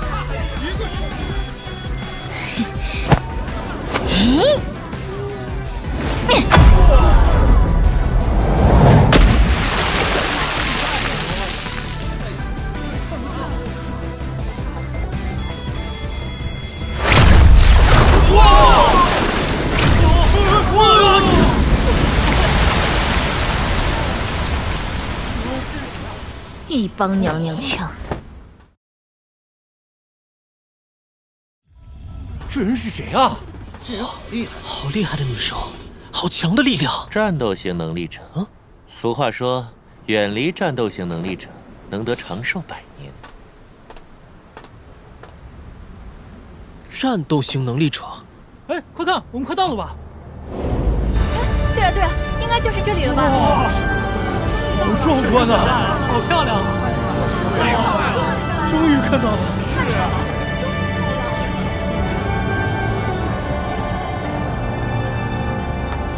看来传说是真的，辽远号被炼制成巨型量子器，矗立在东海之滨，镇压了异兽之皇的气运。只有炼制出辽远号这种级数的战舰，才称得上是真正的炼器大师。这就是我想成为的炼器师。怎么样？如果你同意组队，我有办法帮你变得更强，你会得到意想不到的力量。啊？什么办法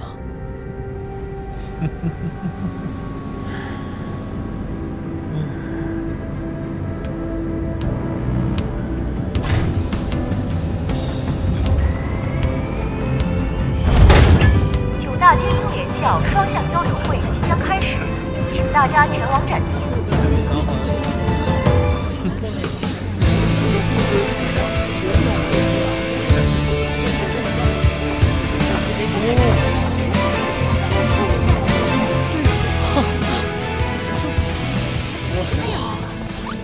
不急，欢迎光临，我是你们的向导小吉，我会带你们参观9大联校区域，向你们介绍9大联校的特点。你也可以直接和我们9大联校的导师面对面交流哦。9大联校，好了好了，我们自己先转转。现代社会大分工越来越细化，能力者也被分出6大类。这是文艺型能力者。对呀，天幻书院是9大里唯一一所专门培养文艺型能力者的学校。不太行，感觉还是选武斗技吧。可以。对呀。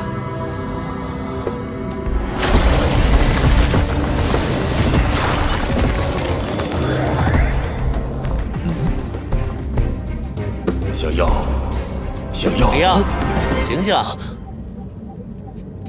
小心啊！文艺型能力者能用精神力制造恐怖的幻境，一旦中招，即便是比他们高几个数量级的能力者，也很难全身而退。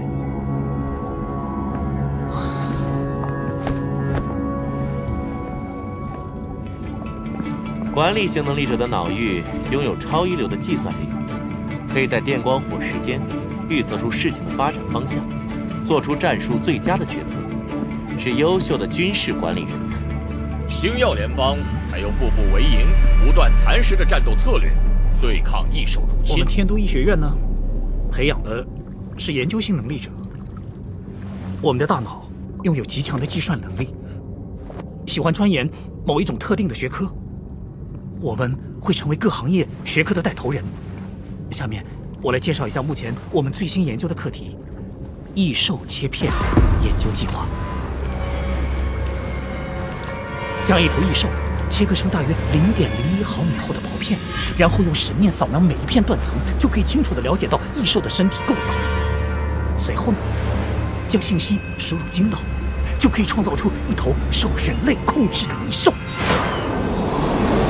4万年前，世界上本无异兽，一名研究型能力者研究出了异兽病毒，把灵兽转化成异兽。正是它，导致人类进入长达3万年的大黑暗时代，简直就是神一样的存在。哦，郑大少似乎一直对异兽的力量很痴迷。如果能够借异兽种族的力量为我们所用，又何乐而不为呢？哼，看来你我果然不是一路人。再见。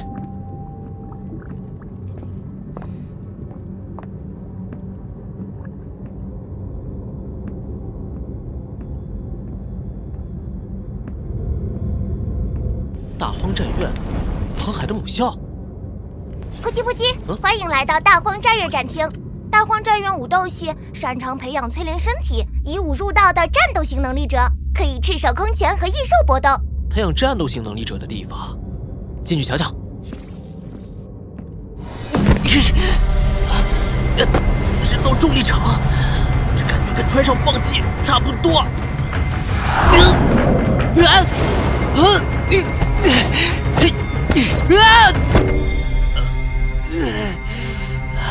老夏，这里的人都是小白脸，没一个适合当炼体者的。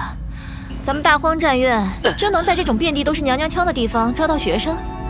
我担心一个喷嚏都能把他们打倒。也不是一个都没有，刚刚发现了一个目标，坚持了15秒，没让我出手救他。是他，是个天生炼体的好苗子。不说了，我准备现在就过去拿下他。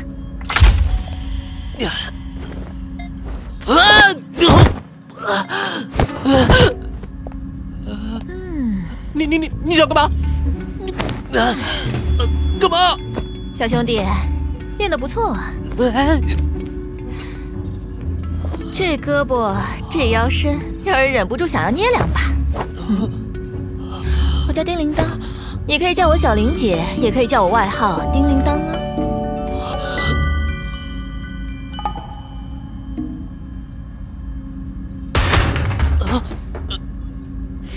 小兄弟，身体不错嘛，在5倍重力下还能面不改色，是块好材料。你是考生对不对？来我们大荒战院武斗系吧。我不，不说话就是答应了。我刚才捏了7、8个学生，全都当场痛哭流涕。你们东南一带的学生太瘦弱，简直不堪一击。哎呦，不服，来试试。试试就试试。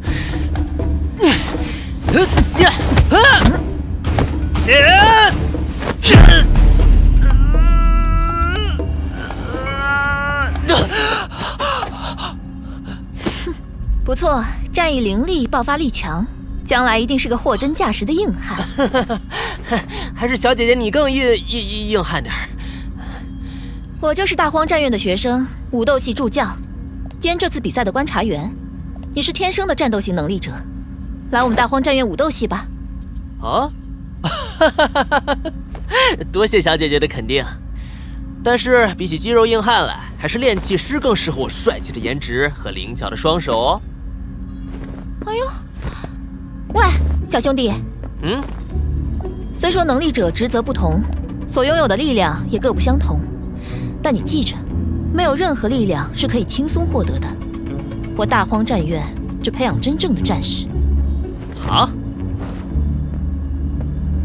等着吧，你天生就是属于我们大荒战院的。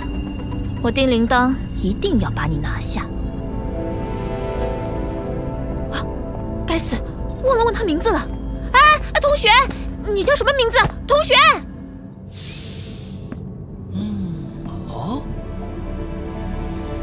深海大学炼器系，创造型能力者的摇篮，我做梦都想来的地方。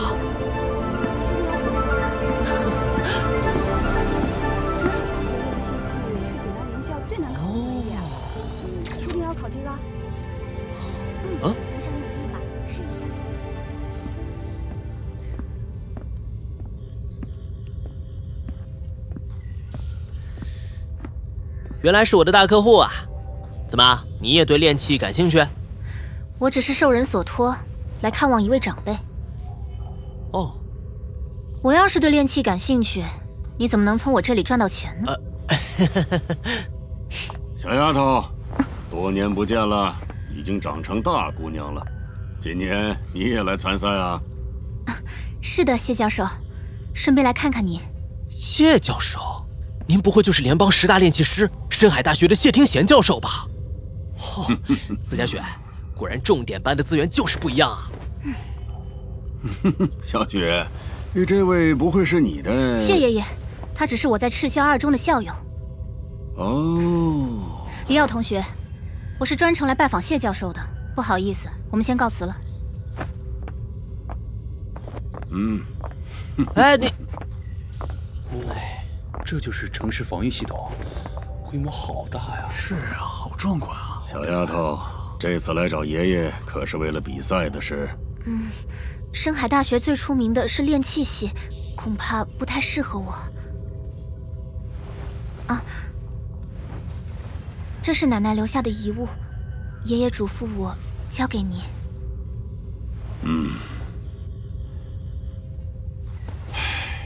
我们3人相识快100年了，想不到造化弄人，他竟然走在我们前面。哎，小丫头，你这台精脑是否经过什么人的手修复过？是的，找了一个同学修了一下。同学？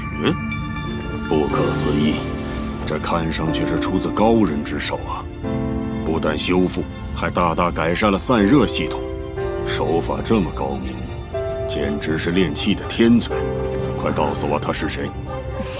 就是他。他叫什么名字？他叫李耀。不错，不错，不错，不错。谢爷爷，小时候听您说，真正的炼器师是心无杂念、纯净如水之人。李耀天赋虽高，但是人品缺。一个精脑的修理费用，他竟然开价10万。这小子倒是敢开价。不过，我倒是可以试试他。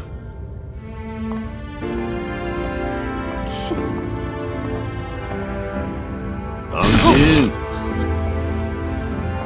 这位同学，听小雪说你在业余时间经常维修量子器。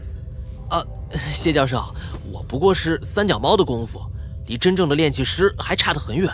哦，你想成为炼器师？是的，我的理想就是炼制出联邦最强量子器，击退异兽，保卫家园，还能顺便赚点钱吧。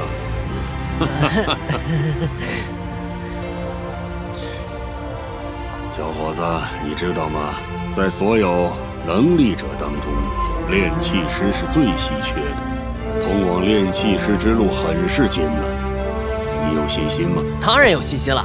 如果很容易，做起来又有什么意义呢？很不错，我会在比赛中特别观察你的，记得好好表现。我一定会拼尽全力去追寻我的目标。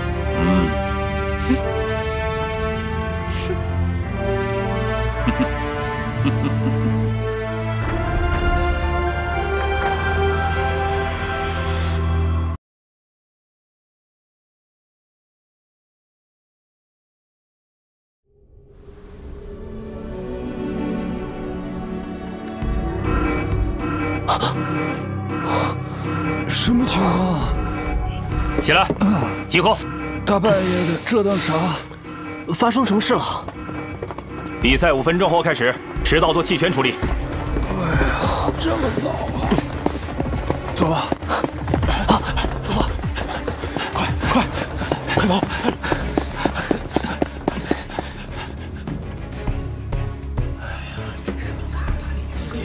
这不去的好成绩，能不能拿到？我们今天组队吧。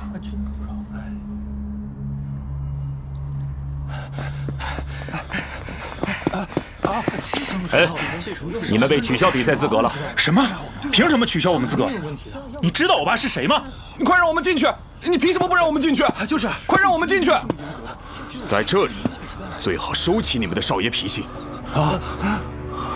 如果这是在战场上，你们已经被我按军规处理了。你们已经迟到了，送他们离开燎原后。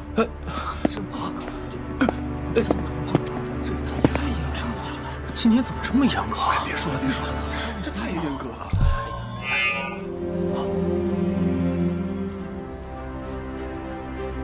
许浩然，联邦议长许浩然，联邦历史上最优秀的指挥官。各位同学，我们与异兽族的战斗号角已经吹响，你们将是捍卫人类文明的希望。1年1度的极限挑战赛是展示你们能力的赛道，更是热身的战场，加油！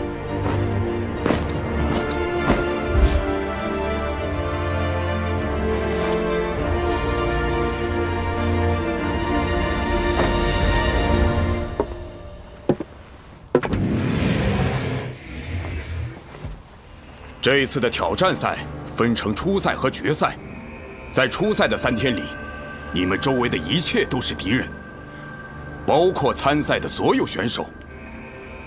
你们需要使用一切手段活下去，同时赚取积分。积分前6万的选手才有资格进入决赛。比赛禁止携带私人武器，一经发现即按照作弊处理。我们是来比赛的，不是来送死的。对，就是啊。所有选手准备。你们要干嘛？你们要干什么？哎，不，这是干啥？带我去哪儿啊？带我去哪儿？这是我爸爸。不会，这是去哪儿啊？你不能下去吧？怎么会这样从这跳下去？这你别推我，怎么跳啊？真要跳下去？这深不见底的通道是什么？我想回家，我想妈妈。李耀，你最好早点退出比赛。魔角岛再大，也会狭路相逢的。够臭屁！我不信他敢跳。他真跳下去，真的可以跳，真的可以跳。走吧，走。加快速度，往下跳，快点，跳。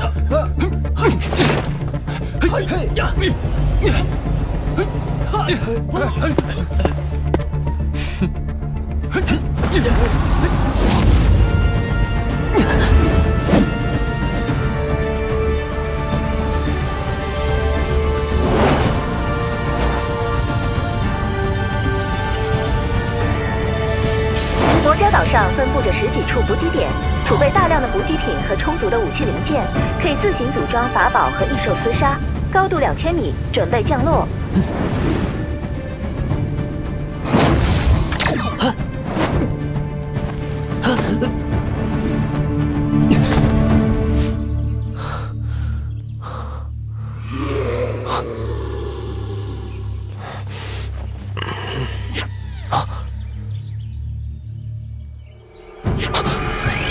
不急，我是小吉，你的专属扑击手，2899号。作为你的专属服务员，你有任何问题都可以向我提问。多谢。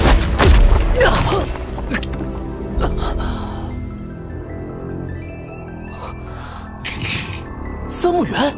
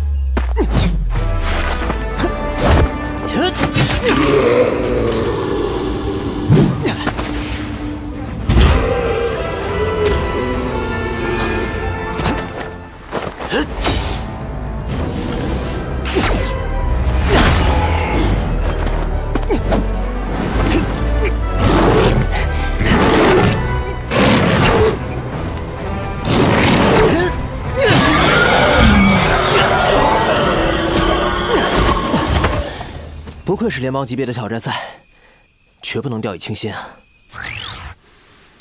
经过计算，现在李耀同学击杀异兽的速率已经领先，继续保持的话，冲进前10名不成问题。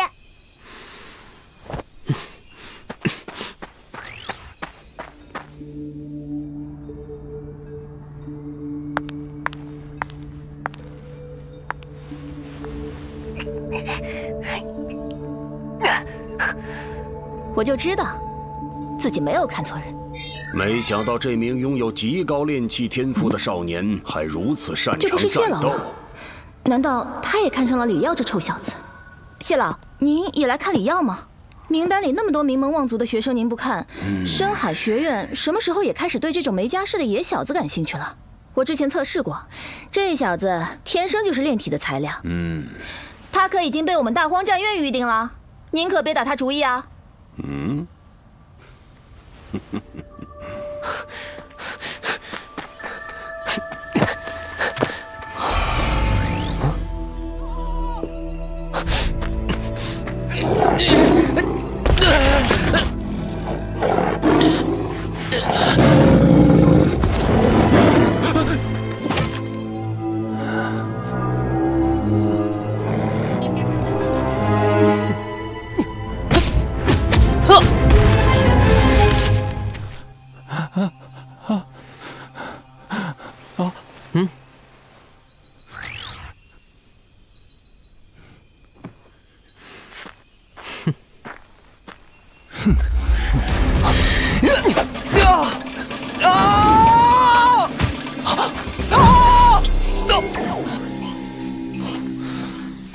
放心吧，他没事儿。选手如果遇到致命危险，我们扑击手都是可以提供保护的，但只限于致命危险哦。而且喷灵胶一旦喷出，选手也就失去比赛资格，被送回疗养号喽。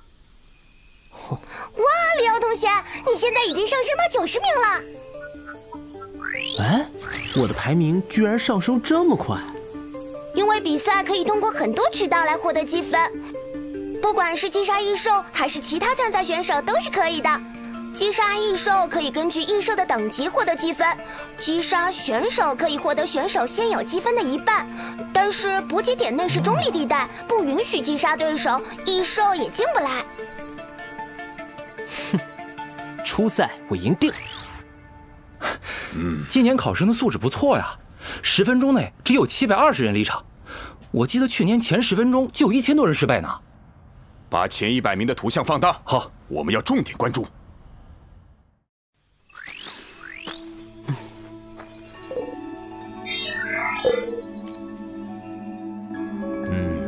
李耀这小子不赶快杀怪，到底想干什么？补给点周围设置了一圈防御设备，一旦有异兽妄图进入补给点，就会被能量磁场击杀。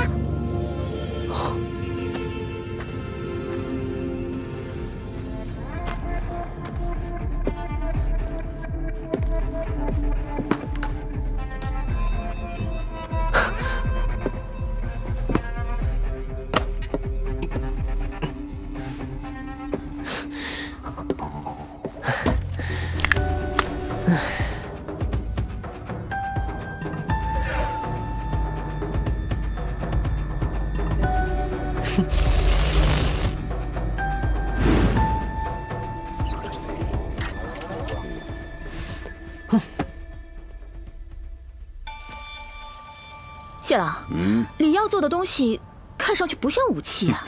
这小子还在展示他的炼器才能呢。老夫果然没有看错人。晶元匣是低阶量子器的核心，负责为量子器提供能量来源，是一种略带量子器功能的装置。明明是块炼体的好材料，非要去研究这些冷冰冰的量子器。不过这小子做了个小小的改动，将最不起眼的晶元匣改装成了爆炸装置。难道他是想制造上百个炸弹，一路炸过去？哎呀，他又在做什么？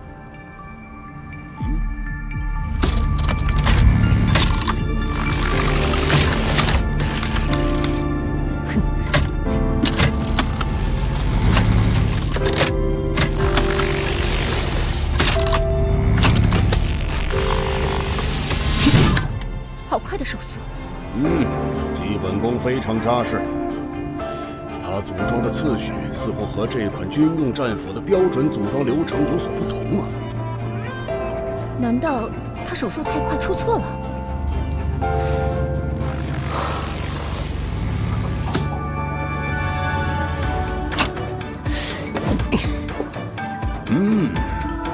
原来如此。他想干嘛？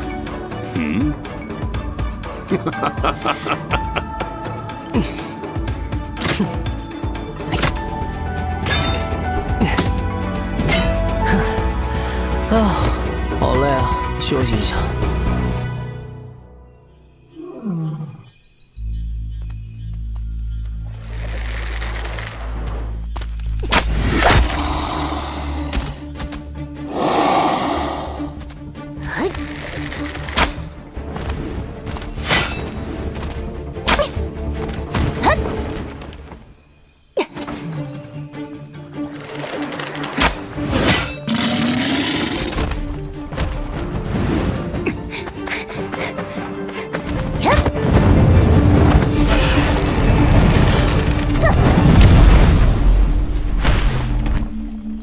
小雪同学成功击杀异兽，积分增加100分。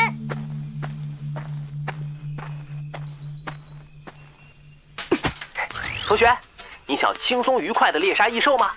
你想隐秘在密林中轻松的获得积分吗？只要用1点积分，就能获得我为你精心炼制的猎杀神器。走过路过不要错过，李耀在3号补给点恭候您的到来哦。哼，终究还是个势利小人。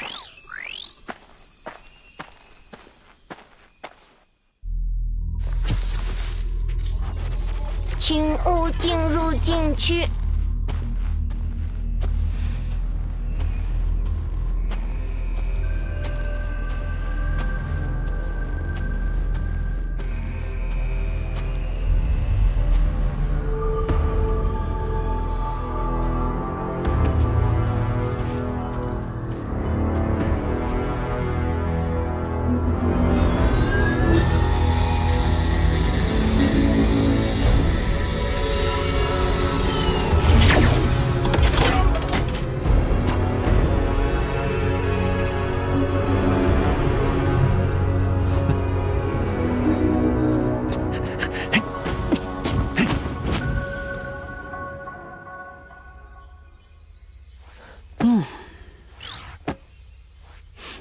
广告发出去很长时间都没有动静，希望尽快采取行动哦。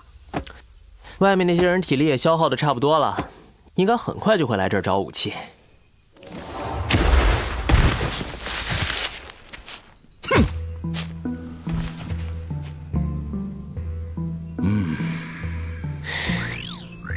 哼哼，生意上门了。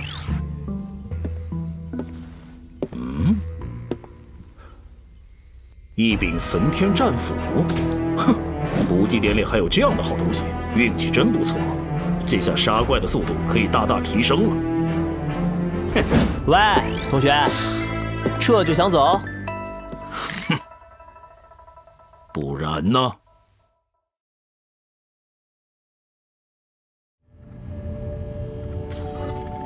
同学，这是要用积分换的，一口价200。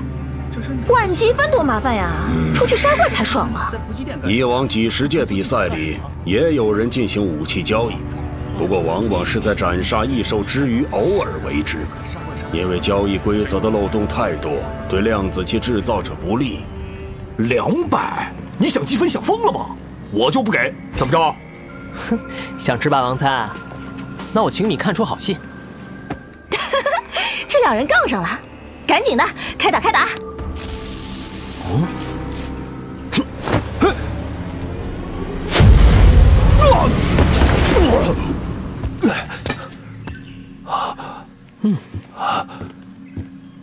居然用这么卑鄙的方法！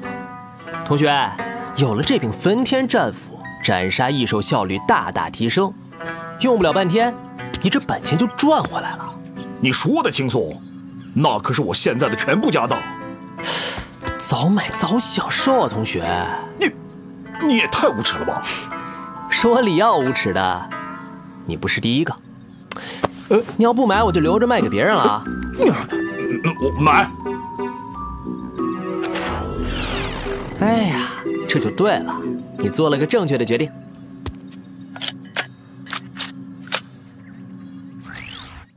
哦，这一届学生的实力真不错。果然早有准备，而且不走寻常路。不知道他能走到哪一步呢？不管他走到哪一步，都是要进我们大荒战院的。不该吧？比起打斗，李奥同学似乎更热衷练气嘛。嗨，那都是表面呢，表面。他选择武器交易这一招，不过是为了赚积分而已。赚积分确实只是表面，是吧？所以说他更重要的是，他要展示自己的练气水平给我看。谢教授，你哇，这一届逼急了我直接打晕了拖回去，生米煮成熟饭。真有。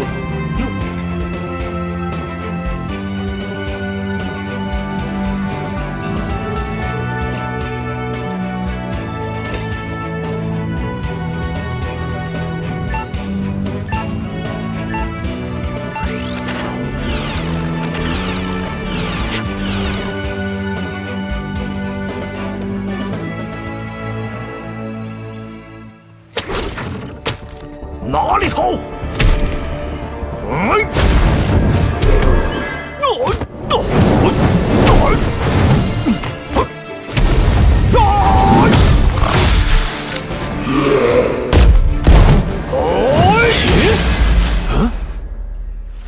斩杀三木原，50积分。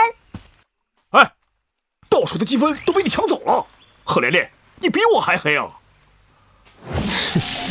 垃圾就是话多。说谁垃圾呢？别以为排第一我就不敢砍你了。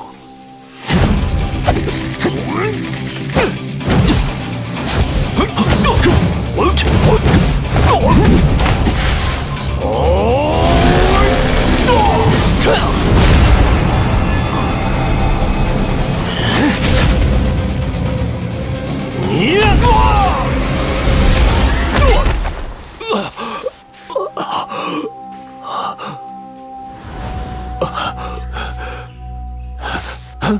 这把战斧不错啊。那可不，200积分换的呢。李耀那小子尖是尖了点儿，组装的武器还是不赖的。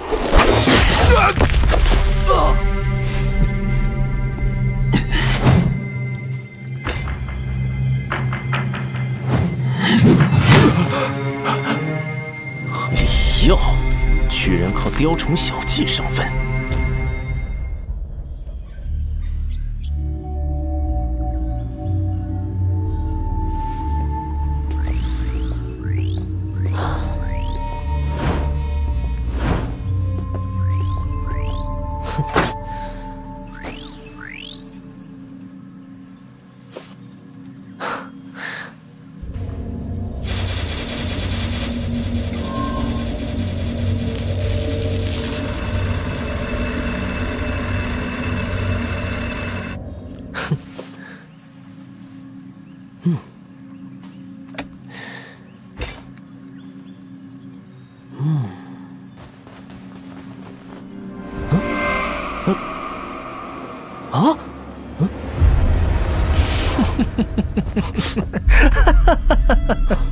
出来！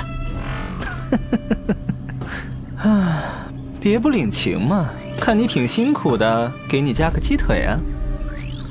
毕竟我还是希望你能坚持久一些，不然天幻书院的观察员如何能发现我这样的天才？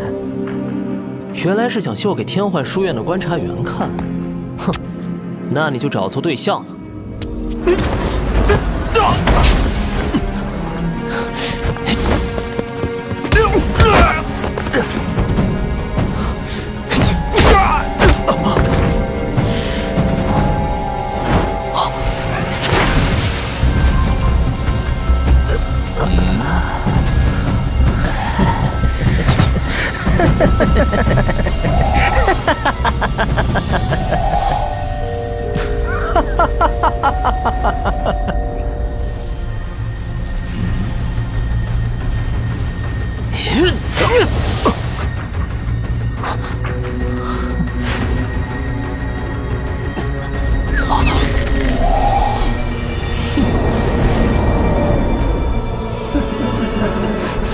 同学，画出世界皆我主宰。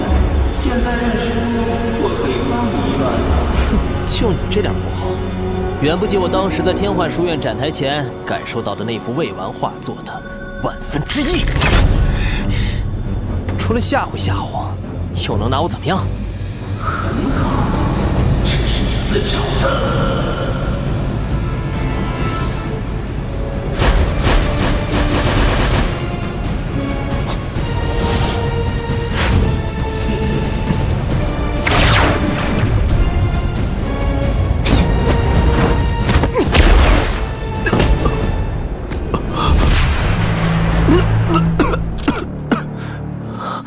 你怎么发现我的意识藏在扑击兽上？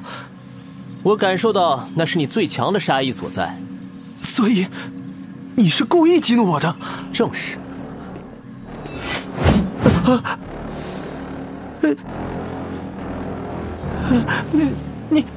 你想干什么？兄弟，看你这一时半会儿，怕是很难再画一幅了。不如买把雷霆战刀，还能再杀几只异兽，涨涨分呢。好。好的。哎，这就对了嘛！拿着武器，赶紧刷分去吧，顺便帮我宣传宣传。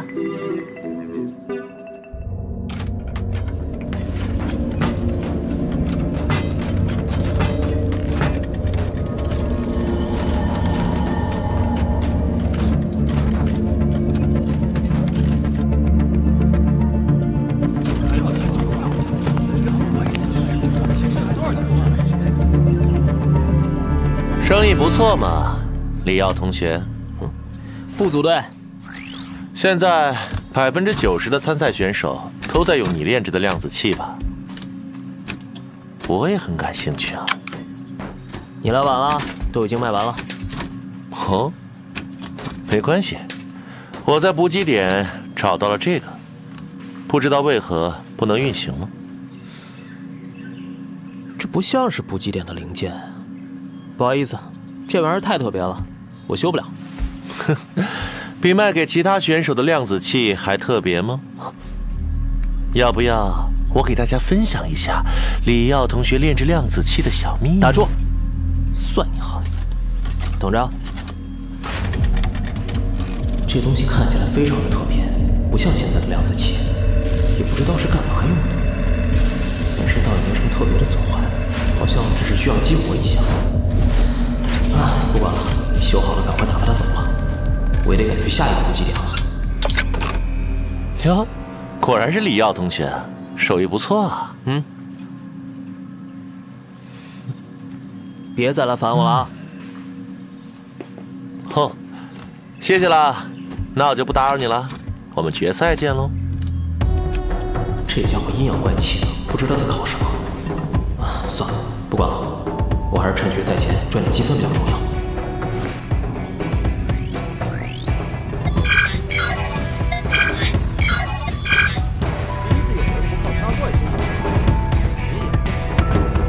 李耀同学靠炼器交易排到了第1名，这在极限挑战赛的历史上称得上是空前绝后了呀！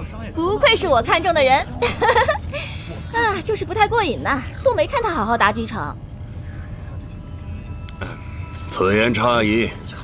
对于炼器师来说，他的表现十分过瘾。大多数同学虽然也学习过基础的炼器知识。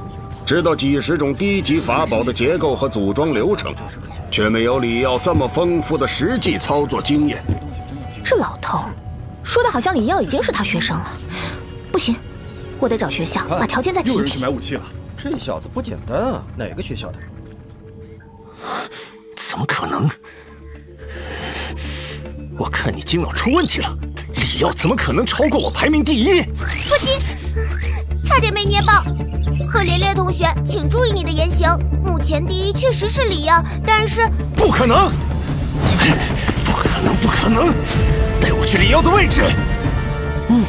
看来市场差不多饱和了，卖完这几把就休息吧。李耀，我说过，魔角岛再大，也会狭路相逢的。看来要提前收摊了。想跑？没错。 我不打没意义的架。贺连烈同学，他说的没错，现在杀异兽赚积分更重要。哼，踩扁一只臭虫，耽误不了几分钟。哼，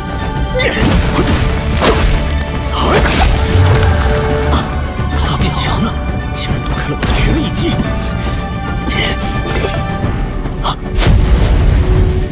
我就不打扰赫连大少刷怪冲第一了，拜拜了。李耀，你这无耻鼠辈，有种别跑！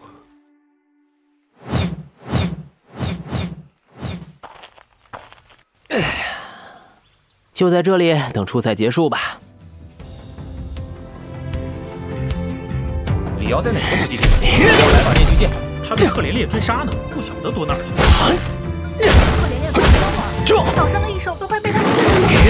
李耀到底。哎呀，好吵！2899，赶紧静音！我都2天没合眼了，得抓紧时间恢复体力嘛。好的。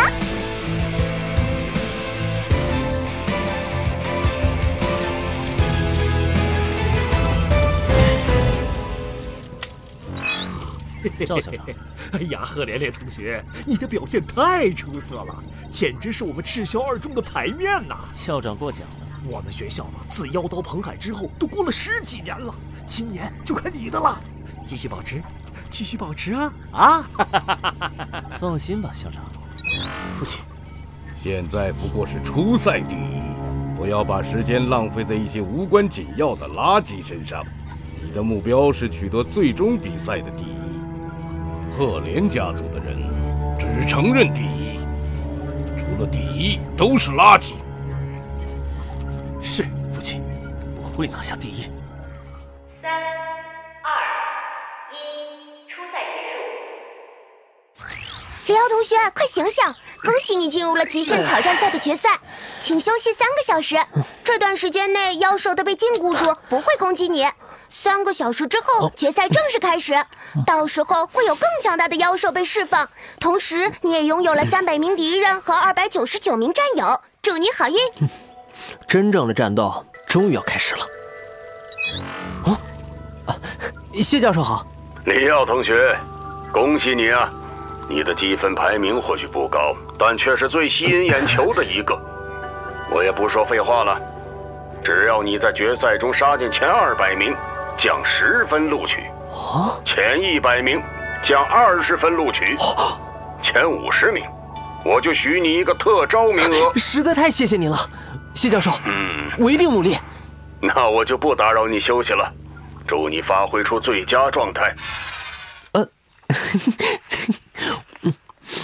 嗨，李耀同学，李耀同学，叮铃当。李耀同学，你来自赤霄2中，应该知道彭海前辈，他就是来我们大荒战岳武斗系成为了一名剑修，后来还博得了妖刀的称号。妖刀彭海，我觉得你天生就适合我们大荒战岳武斗系，你不愿意成为炼体者没关系，也可以当一名剑修啊。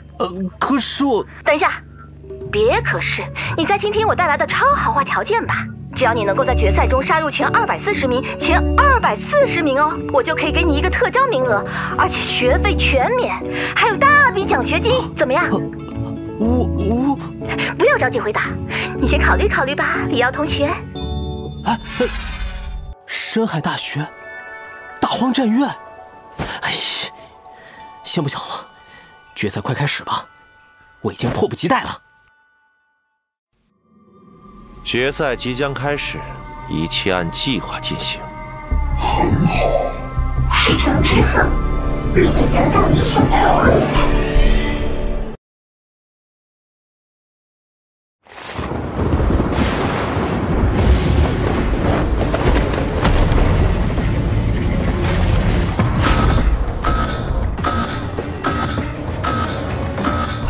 这是怎么了？现在什么情况？正在监控设备，信号丢失了。考试现场发生什么？快去修啊！什么？是突发状况吗？快过去看看！走。出事了吗？不知道，信号不稳，无法连接监控中心。信号不稳。你做得非常好，没有辜负我对你的栽培。接下来的日子，你不会受人歧视，不用再刻意隐藏你的身份。所有人都会被你踩在脚下。谢谢您给了我新生，我一定会忠于大人。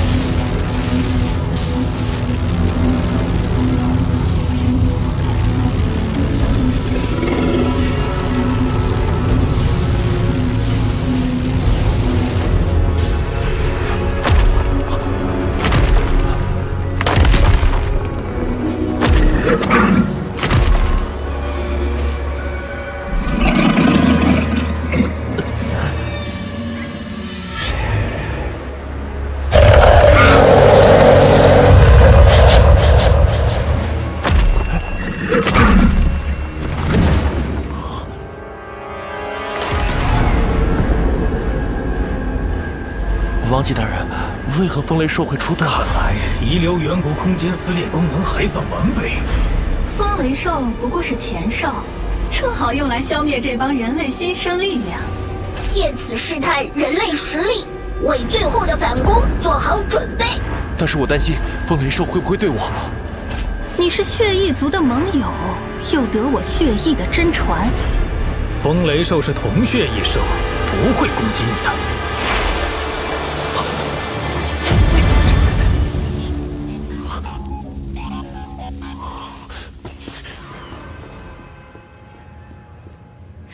扑击兽和监控中心之间的联系被暴风雨干扰，除了视频功能，其他功能都已经下线。历届比赛没有遇到过这种情况，这太危险了。之前不是这样，还有很多学生没有走。比赛现场还有不少学生啊！学生呢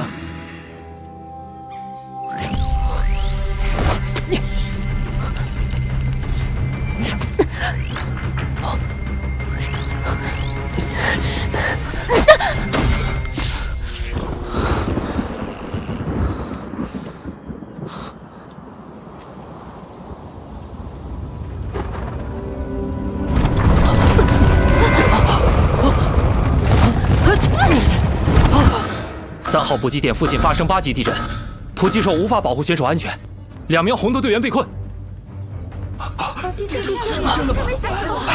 地震了！危险！学生掉下去了！小雪，把遇困选手的画面放大。更清晰了！哎呀，快看！暂停比赛，搜救队准备出发。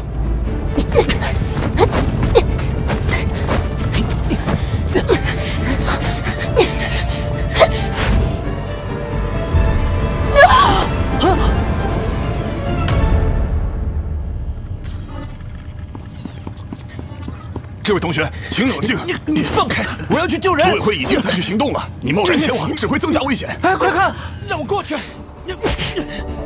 他跳下去了。他在干什么？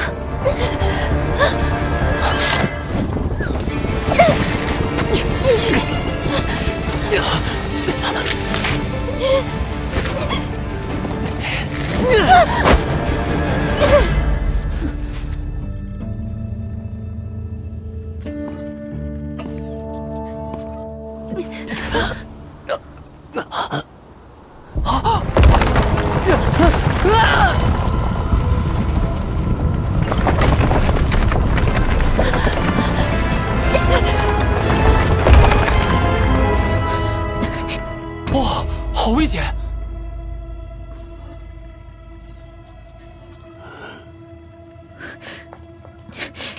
指挥官您好，我是大荒战院的助教学员丁铃铛，我申请加入营救队伍。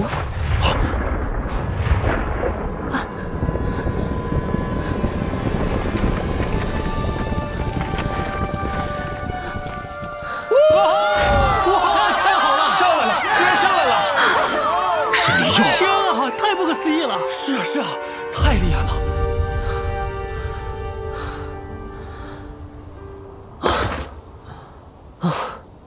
吓得我腿都软了，老爹，我差点就要到上面跟你混日子去了。你是怎么逃出来的？没事吧？在成为能力者之前，怎么可能就这么窝囊的死掉？我想，就算用牙啃也得爬出来。你为什么救我？我也不知道，可能就是一瞬间的选择吧。哼。况且，你可是我的大客户，以后还得指望你多照顾生意呢。生死之间，可不是什么人都能做出那样的选择。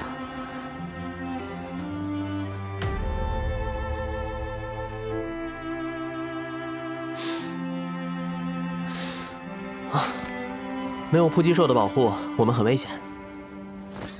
这里离3号补给点不远，我去那儿找些零件，你自己小心点。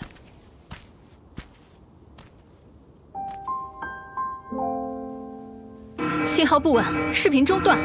哎呀，这下选手们危险了，信号已全部中断。再向魔家岛增派人手巡视搜救，确保参赛选手的安全。你也去。是。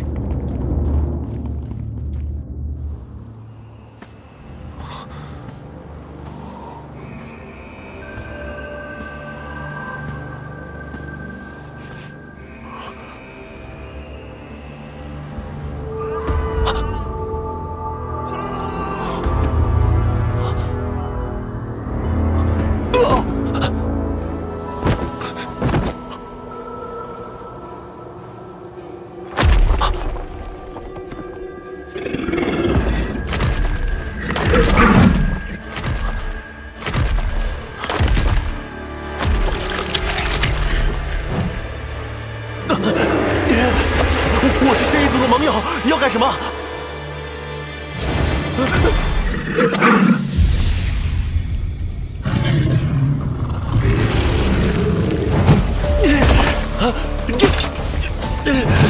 王继明明说过，风雷兽不会攻击我，没想到他竟然骗我！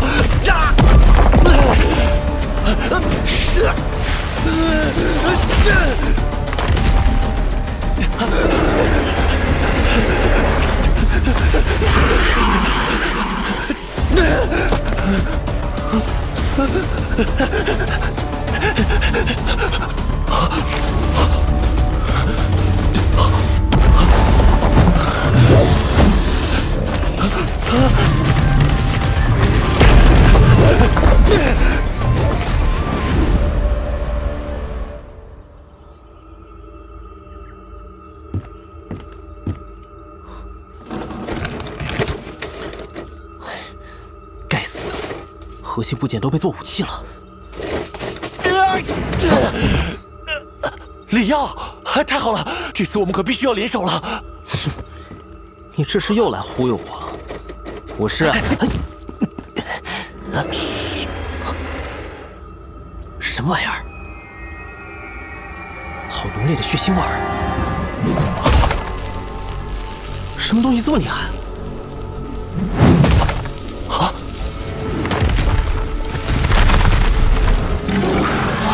怎么可能？历届挑战赛资料中，魔教岛上从未出现过这种高阶战兽。这异兽怎么会到魔教岛？你从哪招惹来的？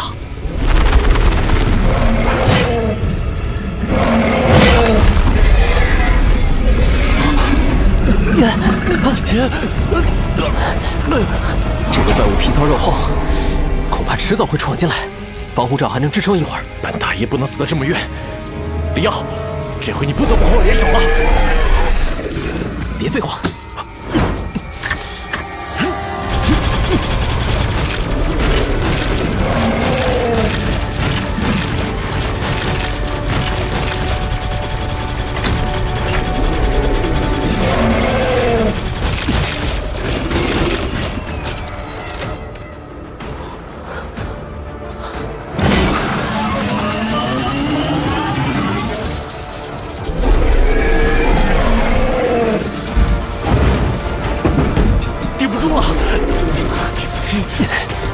护罩随时都有可能被他扯得支离破碎，在这里只有等死。得想办法冲出去。在丛林中，他的速度比我们快太多了，总比等死强。走。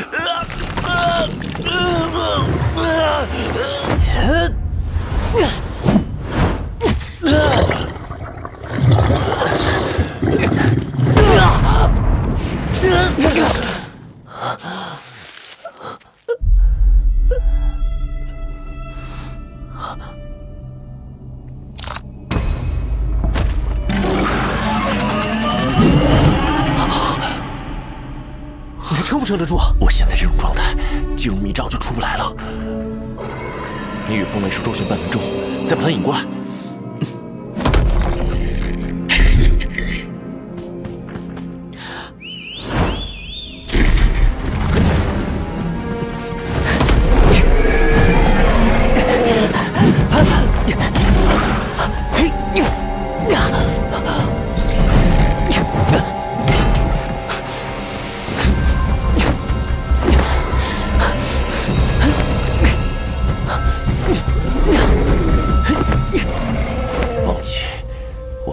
心耿耿，你竟然在背后连我都算计，想过河拆桥没那么容易。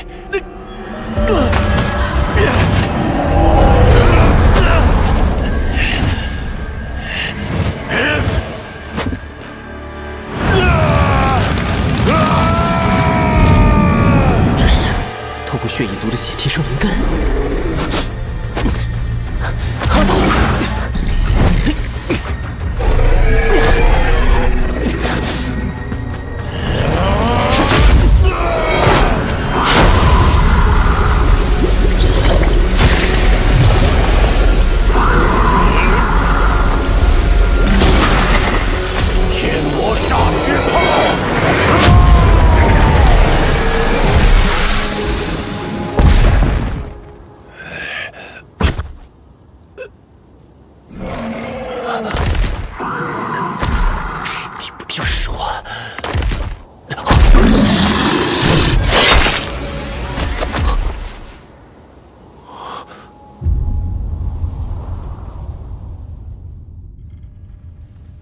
系统全面恢复了，怎么会有风雷兽？居然是风雷兽，太可怕了！这是什么预兆？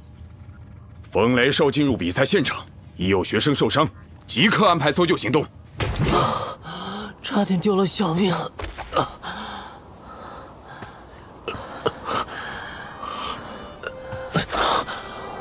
我看到了你所说的强大的力量。我知道，迟早会有这么一天的。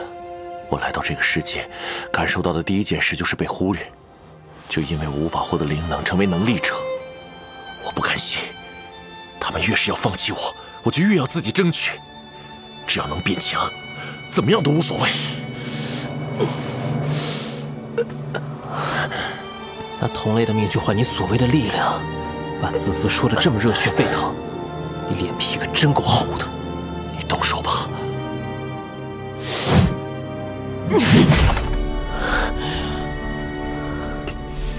联邦军总会找到我们，你跟血蚁族的那些勾当，你自己交代清楚。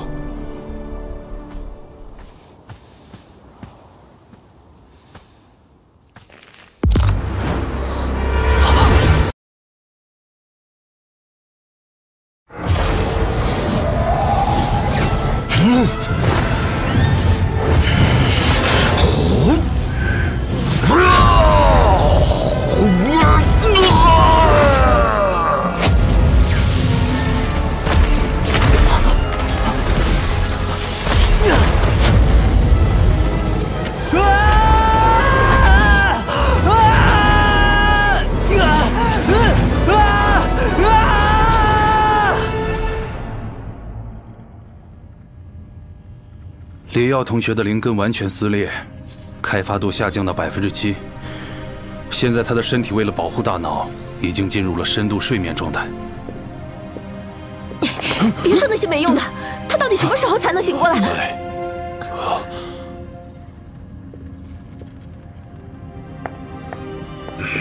以你的经验来看，李耀同学什么时候能醒过来？也许明天就醒。 也许永远也醒不来。那即使醒过来了，他还有可能恢复到以前的状态吗？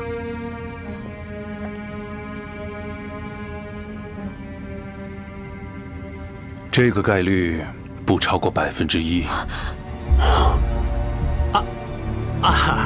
既然连顾医生都这么说了，那我也只好静观其变了。各位，我先走一步啊。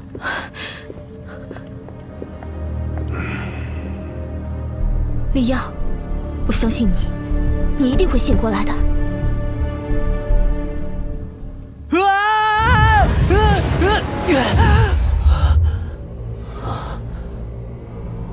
这是什么？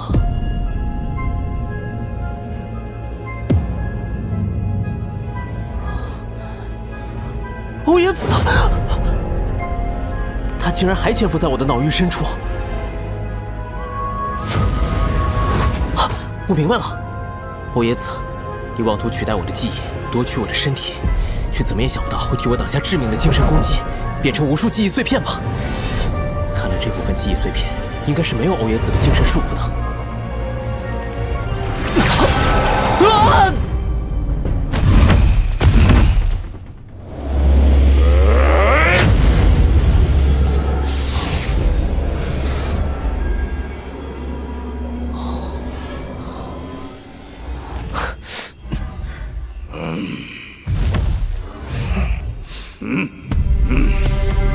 窦一鸣，过来，老子好好教教你。我都要震聋了。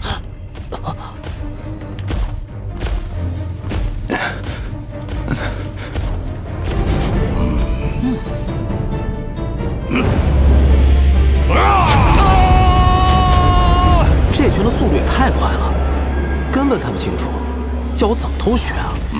如果能倒回去，用慢动作重放一遍就好了。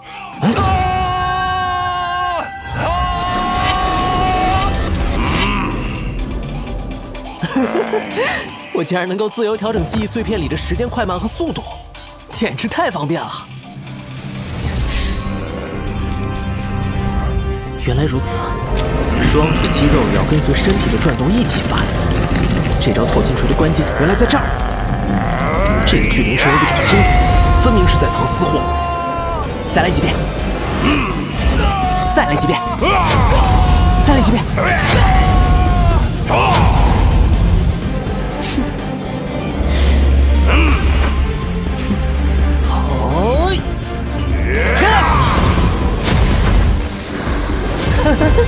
终于学会透心锤了，下一个学什么呢？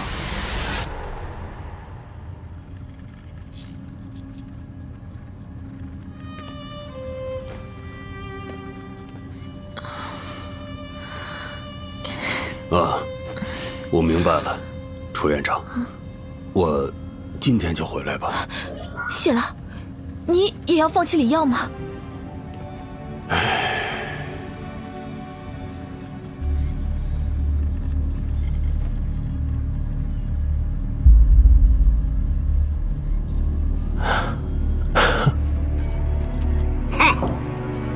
他现在不过就是个废物。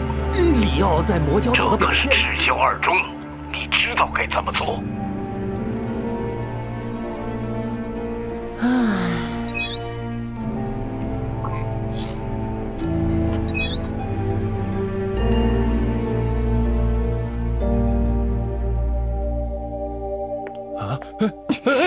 丁小姐，你要干嘛？这些保守治疗方案屁用没有，还不如让我狠狠揍他一顿，说不定就醒了。我不能同意这个治疗方案。快来人，快来人呐！干嘛呀？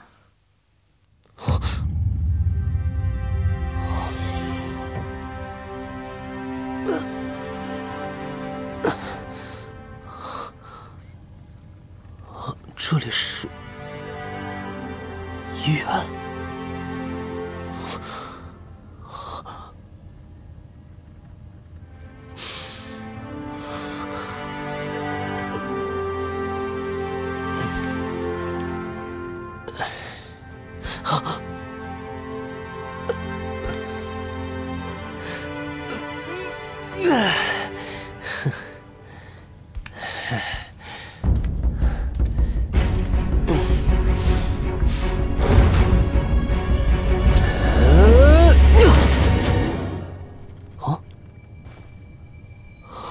这招透心锤，我明明在精神世界里练成了，在这里怎么就使不出来了呢？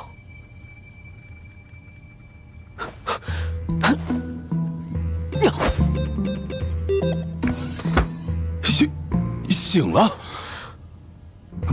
快做全面检查！你们。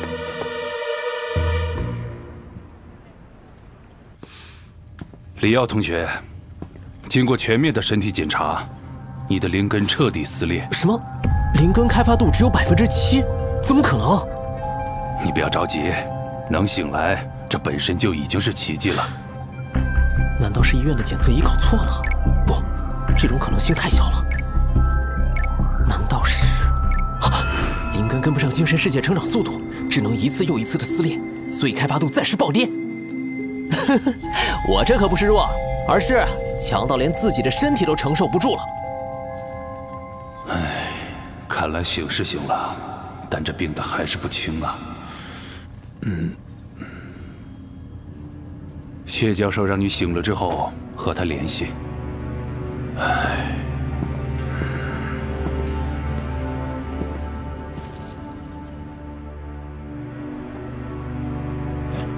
那不是李耀吗？李耀，那个一闪而逝的妖星，真的是他在魔界岛出了意外，昏迷不醒了吗？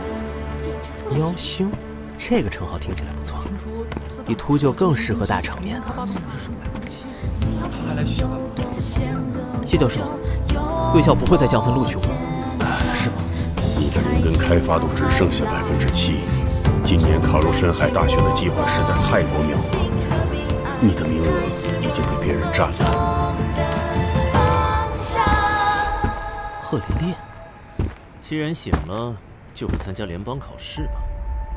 当然，是你秃鹫的风格。李耀同学，哎，周末去个。请去一趟校长室。马上要考试了，天天在家补习。要我休学？凭什么？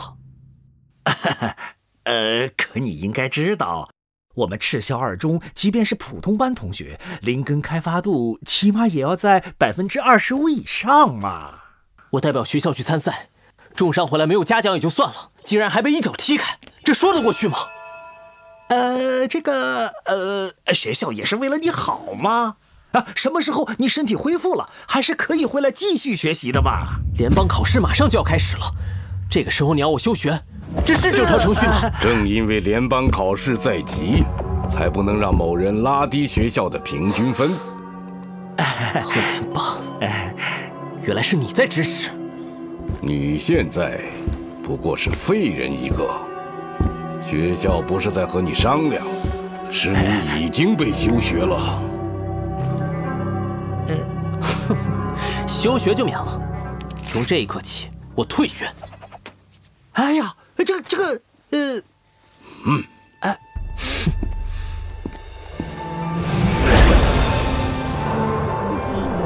是赤焰战梭，和玄鸟战梭齐名的赤焰战梭，太华丽了，真是魄力十足，大到无比啊！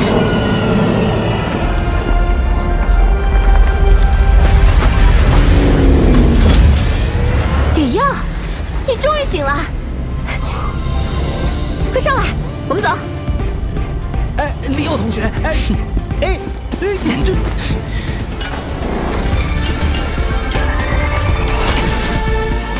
哎呀，这防护窗。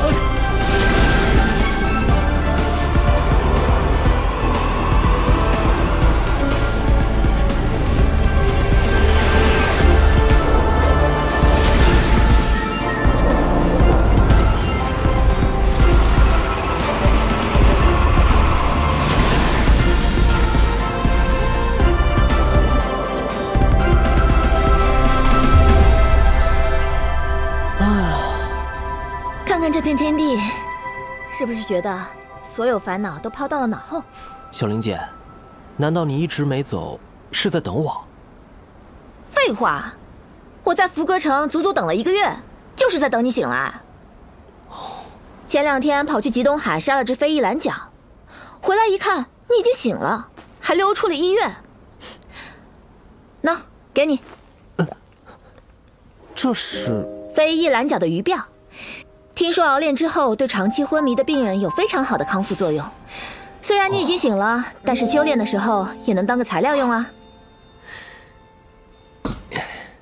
接下来1个月，我会疯狂修炼，争取恢复到巅峰状态，全力以赴冲刺联邦考试。有信心考上9大？坦白说，没有必胜的信心。不过，就算只有1%的机会，我也会用100%的努力去拼。 没拼过就放弃，不是我的风格。很好，我就知道你注定是我们大荒战院的人。小玲姐，在别人眼中我就是个废人，为什么你还看好我？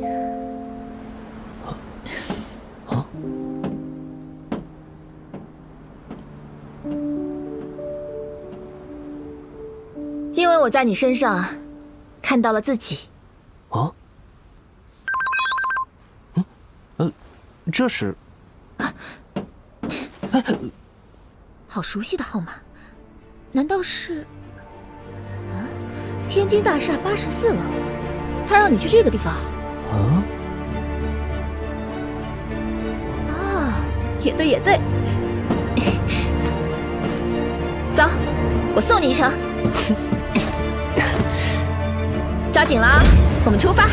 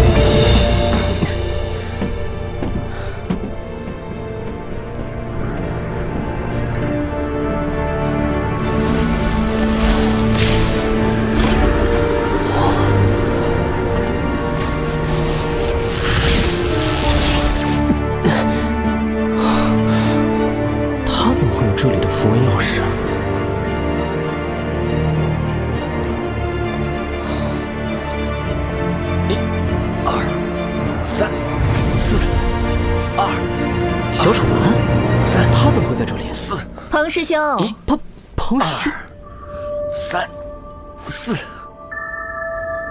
彭海，妖刀彭海。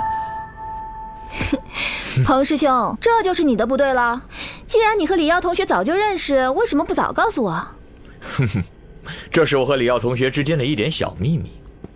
你好，李耀同学，我们终于以真面目相见。那1个月的对打，我可是过足了瘾啊。不会吧？在军道沙狼修炼馆里和我对练了1个月的人，竟然是我最崇拜的偶像妖刀彭海。彭师兄，叫我们来不是为了叙旧吧？当然不是，来，带你见识一下我真正的修炼室。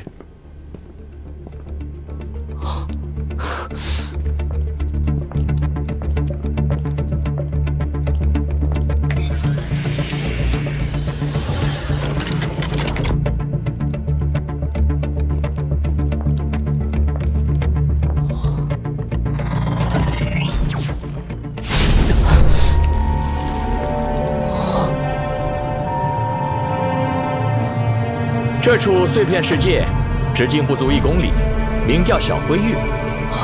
这就是传说中的碎片世界。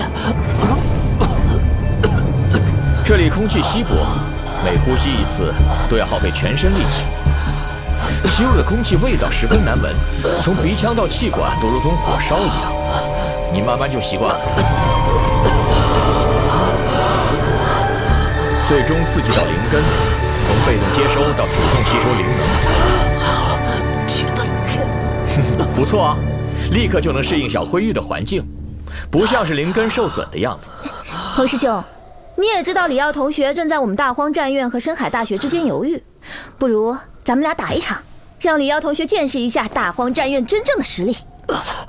你到底是想让李耀同学见识一下，还是单纯想和我打一场？被你发现了。今天就当是让李耀同学领略一下战斗型能力者的火力。以你现在的能力，还是离远一点比较好。好，我把实力压制在第1阶巅峰境界，和你打一场。如果都是第1阶巅峰，我10秒钟就能打到你。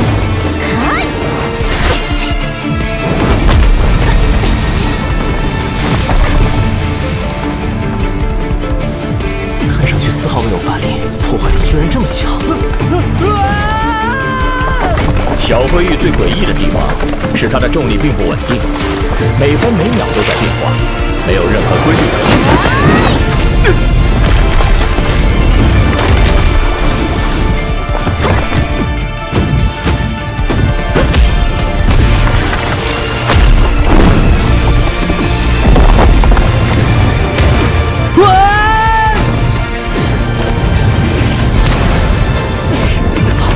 攻击力转向的角度也太刁钻了，哇，这也太强了！彭师兄，你认真一点，再来。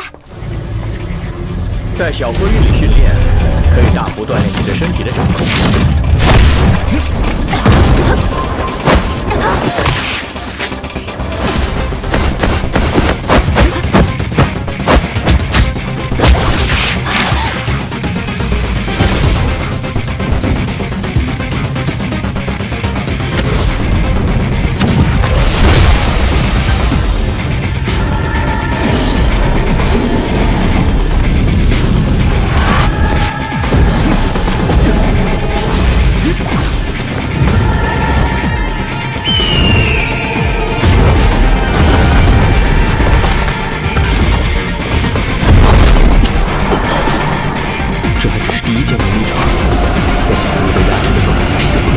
这已经这么强了。如果是更高层次的能力者，再配上一把神兵利器，那简直无法想象。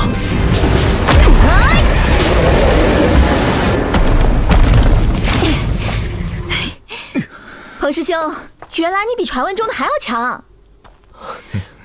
我也要成为你们这样的能力者。我相信你总有一天会走到我今天的境界，不过修炼之路长着呢。你先在我这里进行灵根恢复训练。海哥，你要亲自指点我。加我一个，我也会拿出大荒战院的万分热情，好好陪你训练。海哥，小林姐，我绝不会辜负你们的信任。那我们就开始吧。源源不断的灵能可以刺激灵根，让撕裂干枯的部分重新粘合。你要做的就是训练，再训练，控制自己的身体。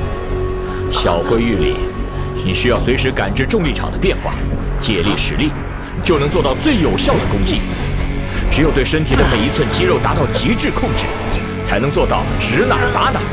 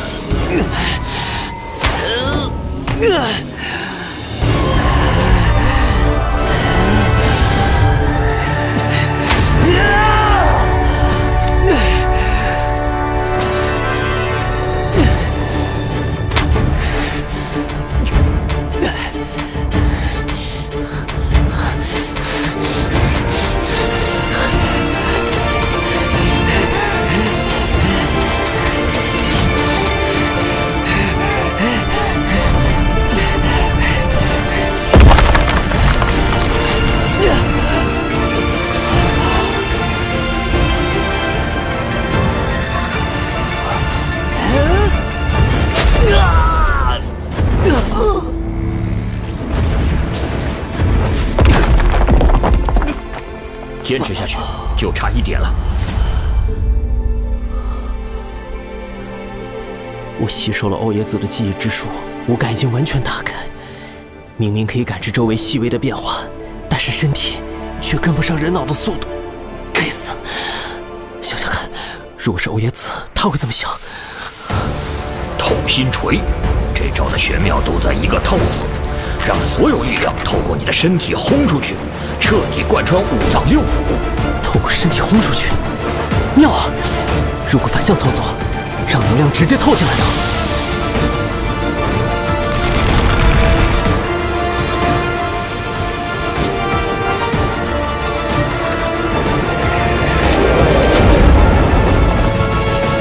彭师兄，李耀怎么了？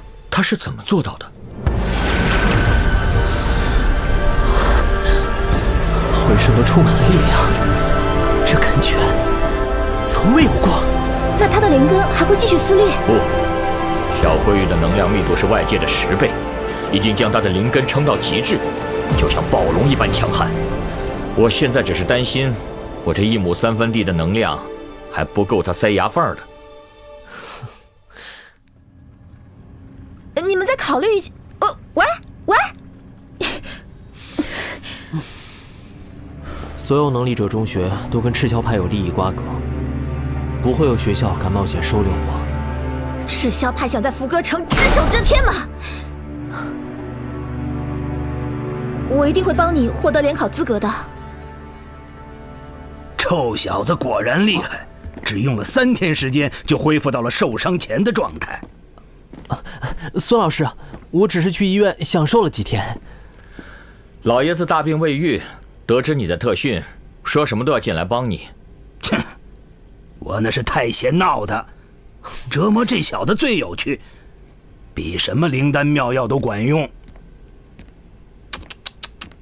瞧你一脸苦瓜相，是不是在为报名的事发愁啊？孙老师一来啊，我就知道这事儿啊搞定了。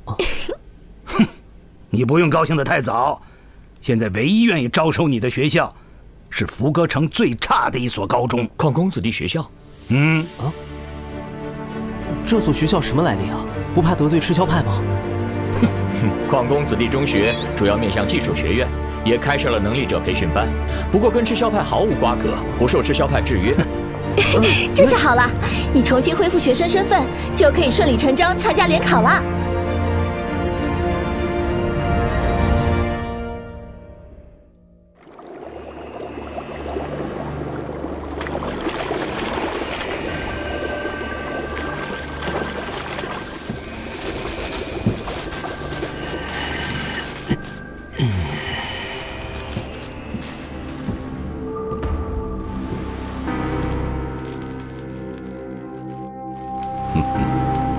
在秘法催化下，你终于练成玄银战体，不枉你承受了整整1个月的非人痛苦，日夜不分浸泡在秘银强化药剂中，灵根开发度提升到了88%。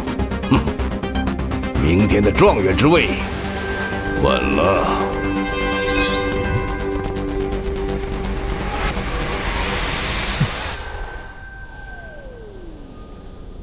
李耀同学，我是真的非常希望招你进深海大学，但是我也有我的困难，希望你能够理解我。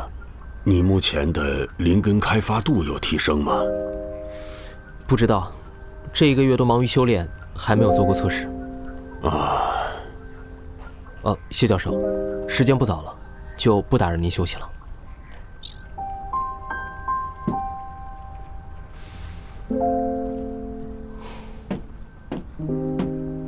又被拒绝了。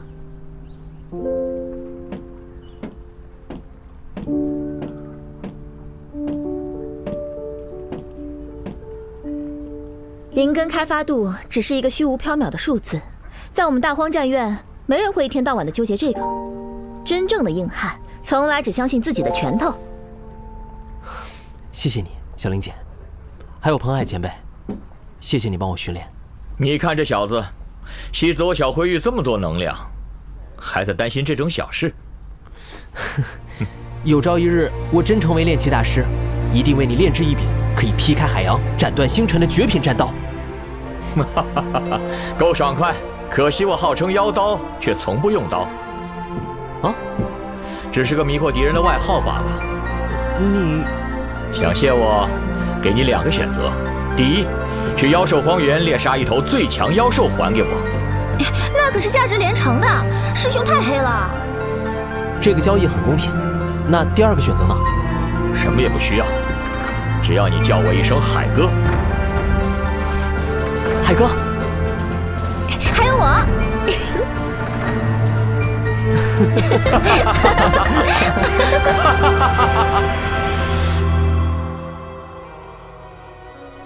考试进入倒计时，请考试学生尽快做好准备。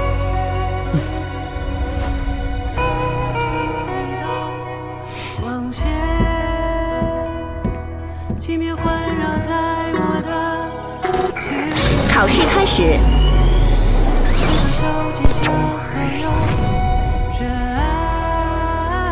小杨，李耀，上来！我就知道你一定会杀回来的。别忘了，我可是秃鹫李耀。大家都说了，就算你没能来参加联考，为了你也要战斗到最后1秒。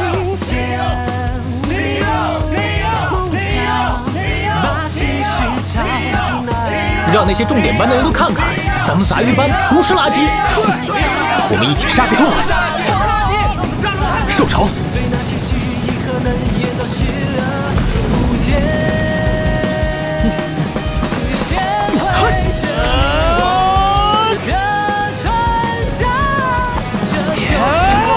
联考是决定我们所有人命运的时刻，我不害怕最后一无所有，只怕自己在追逐梦想的路上不够努力。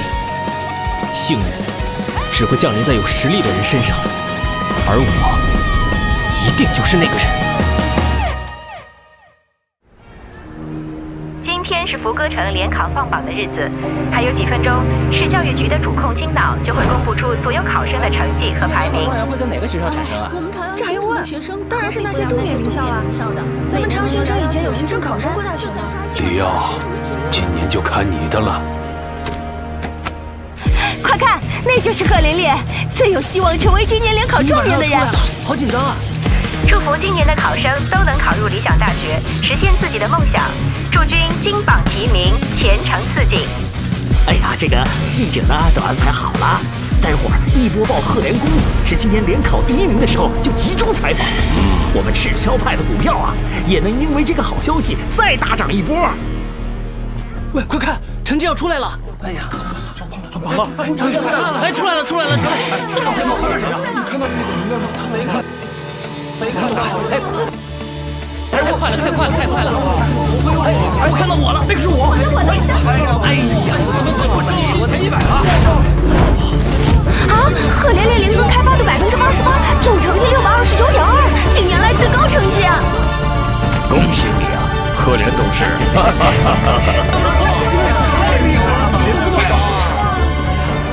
贺连烈同学，重点高中的成绩都已经公布了。作为今年联考的第1名，请问您能接受一下我们的采访，谈一下现在的感受吗？我们真是没法比啊！李耀，你真的废了吗？大家好，我是福歌城今年的联考状元贺连烈。对于今天取得的成绩，我一点也不意外，因为我始终信3个秘诀：第1是努力，第2还是努力，第3是无比疯狂的努力。只要够努力，一切奇迹都有可能发生。这不可能发生啊！你看，那是什么可能啊？怎么可能啊？这也太不可思议了！好样的，李耀！哇，爆炸性大新闻！陨落的星星杀回来了！李耀是之前火角岛上陨落的星星李耀吗？他不是变成废人了吗？他今年还能来参加联考？快给查一下这个李耀住在哪里，千万不能错过这个爆炸性新闻！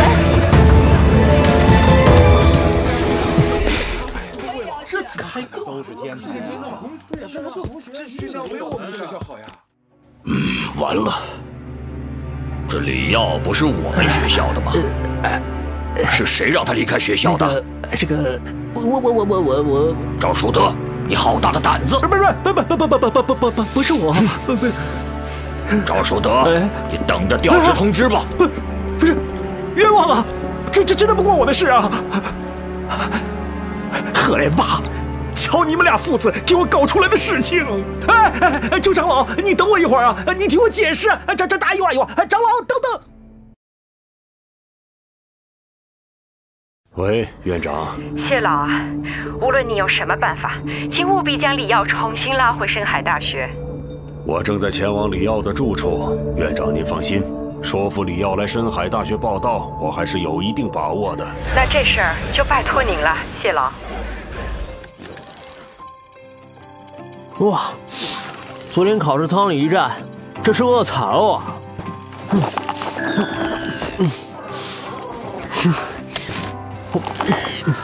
虽然是模拟受潮，哎，也差点要了老命啊！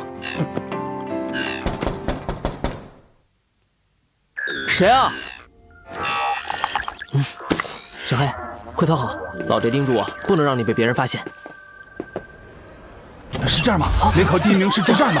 一起看看。李亚同学，作为本市的联考状元，福歌城联考史上最大的奇迹，有什么想和我们分享的？作为曾经陨落的新秀，仅凭1个月时间再次回来夺得状元，请问这1个月发生了什么？李耀同学，请发表一下。李耀同学，李耀同学，说一下自己的感受吧。李耀同学，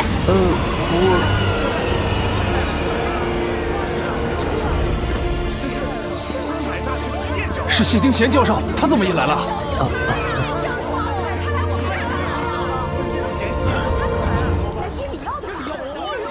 谢教授，您怎么也来了？李耀同学，我这次来是受了楚院长的嘱托，诚挚地向你道歉。当初是我们看走了眼，也借此机会，正式邀请你加入深海大学炼器系。谢教授，您言重了。李耀同学，请选择我们星云大学吧，一切学杂费全免。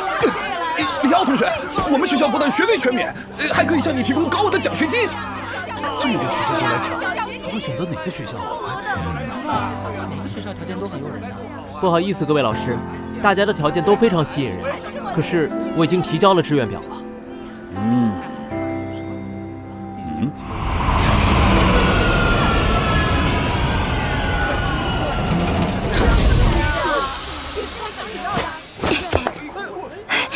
我就知道你一定会是第一。抢人的呀！啊，这谁啊？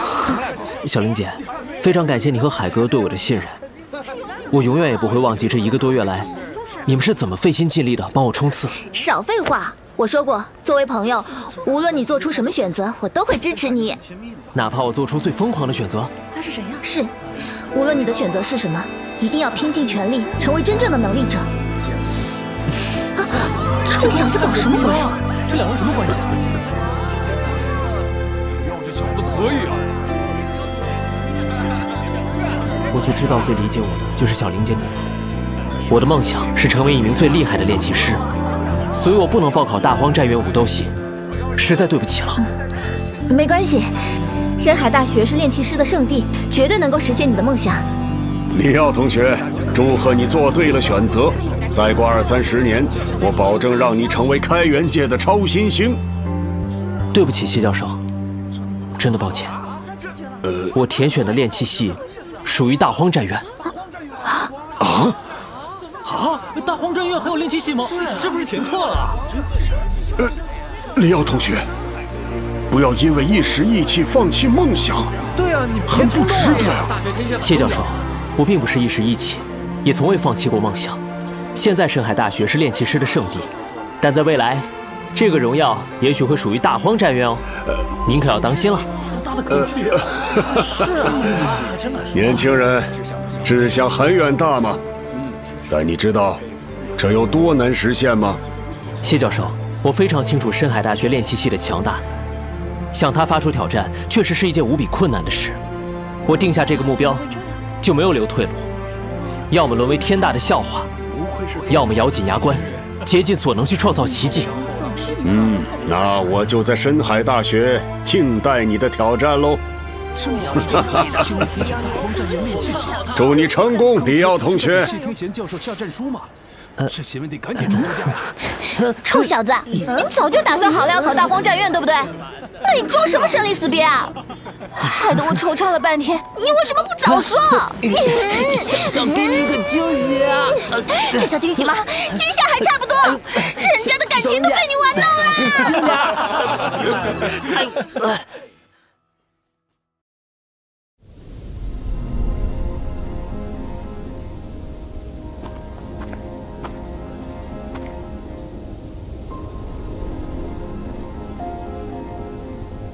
海哥，小玲姐，见信安好。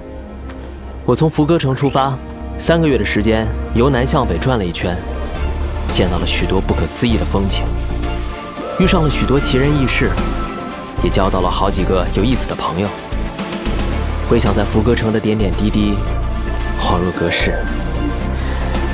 我现在身处大荒要塞，准备从巨人关坐车去大荒报道。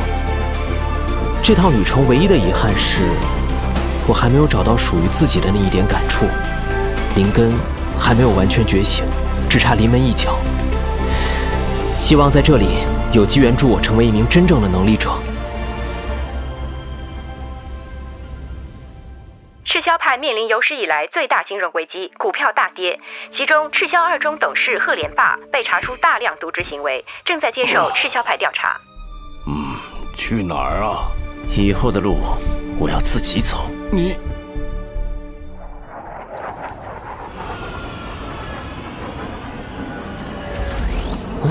小黑，车上人多，我只能托运你回大荒战院了。我保证到了大荒战院以后，每天带你出来玩啊！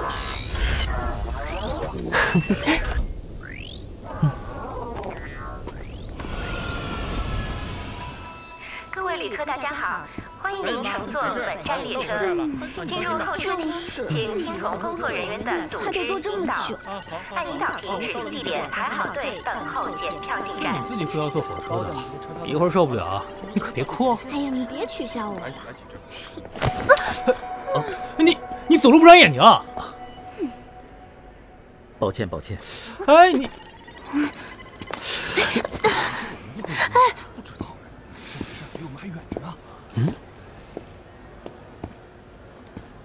哎，我说你这个老头，本少爷让你走了吗？你怎么就跑了？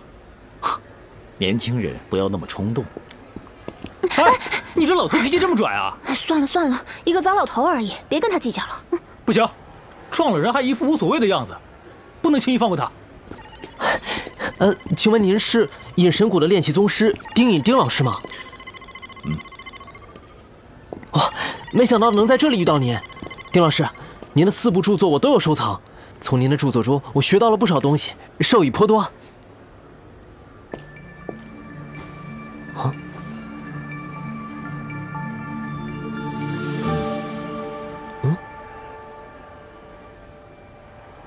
哎，老头，别走啊！请留步，这里只对能力者开放。我也是能力者，凭什么不能上这个车厢啊？没有特殊文件，一律不许进入。你很不错，继续努力。哼，我当然不错。你知道我是谁吗？他可是江家少爷，最年轻有为的能力者。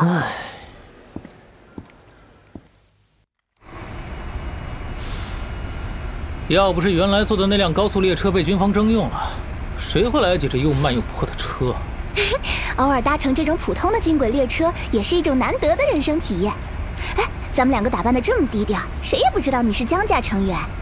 要是半路遇到乡巴佬滋事儿，你正好可以大展神威，那可就帅呆了。谁敢来找我事儿啊？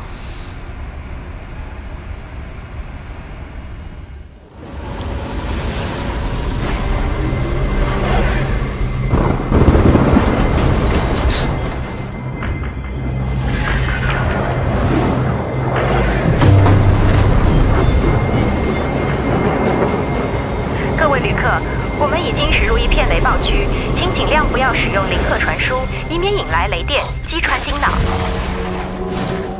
那是什么？被封闭起来了。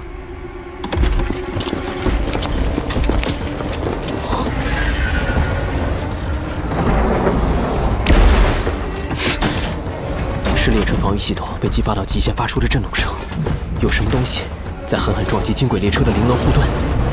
爆炸了！怎么回事啊？为什么要把我们赶出车厢啊？就是啊，这大晚上的叫我们坐哪去啊？快点！干嘛呀？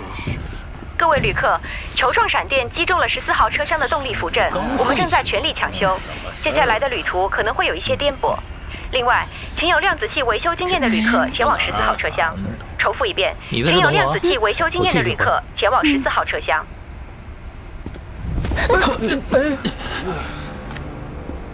军方竟然被迫向旅客求助，看来情况很糟糕。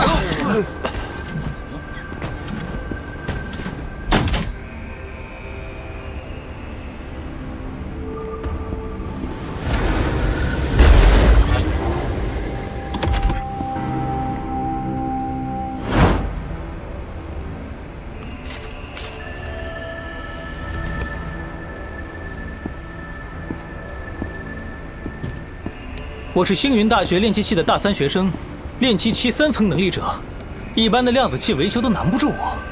很好，你呢？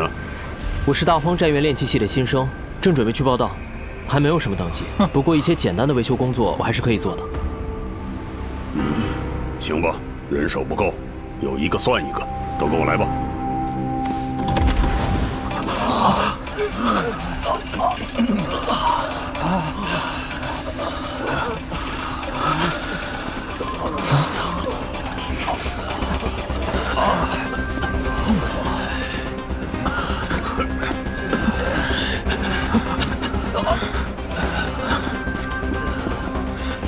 都准备好，我一开门就躲在后面，紧跟着我冲过去。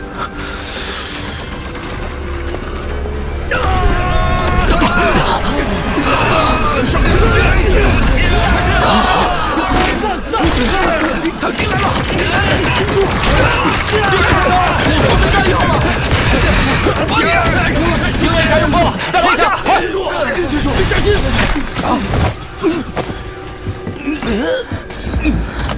畜生，让爷爷来宰了你！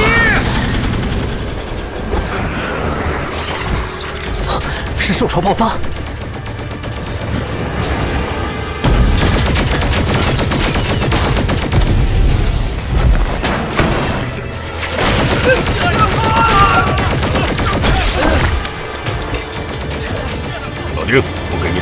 个帮手。快，让我们把所谓的机炮修好。行。炼器大师丁乙。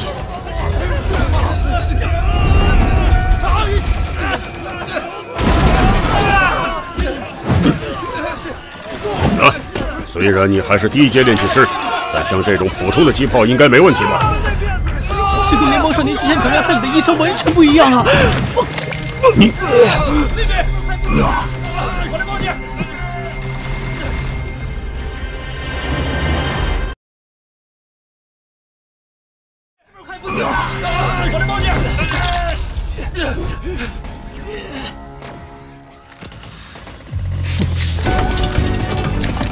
单手拆墙。小心！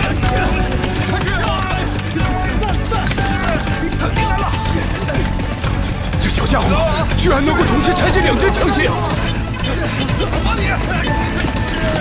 趴下！小心！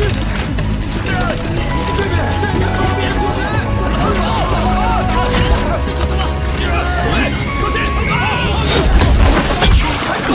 哟，这小子有点用处。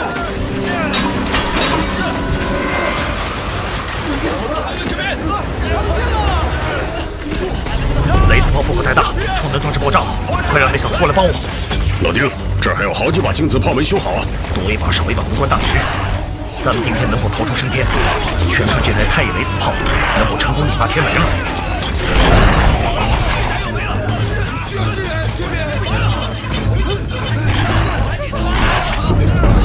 这么精密的量子器，核心部分交给我，必须把爆炸受损的残骸重新维修补装回去。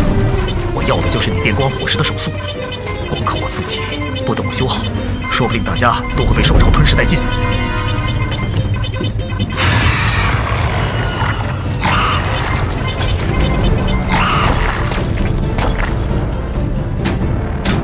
这个是图纸，你看一下。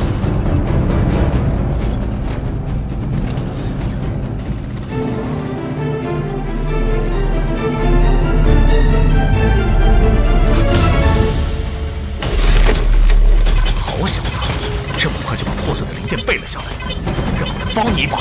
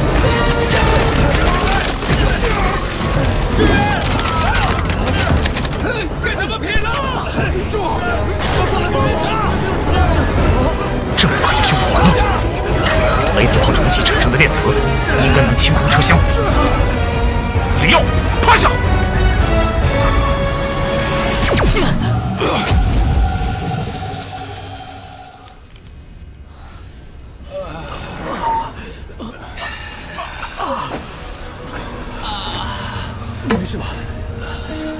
还能坚持吗？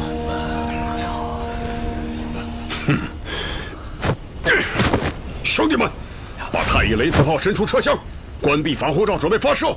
是时候一发送他们上西天了。是。核心能源已启动，开启列车舱顶。1级充能准备就绪。太乙雷刺炮在雷暴区中能发挥出500%的威力。只要能成功勾引天雷，结成雷云风暴，发动五雷轰顶，瞬间就能把9级兽潮灭杀干净。2级充能准备就绪，目标锁定符阵运行正常。太乙雷刺炮发射准备就绪，让我来。刚刚清空车厢，消耗了部分灵能，一会儿需要关闭防护罩来补足灵能。即使这样，我们也只有1炮的机会。你发射后，目标锁定符阵，就会触发天雷。放心，交给我吧。等我命令，准备关闭防护罩。防护罩关闭后，会有大量的怪物冲上火车，我们要竭尽全力保护好太乙雷刺炮。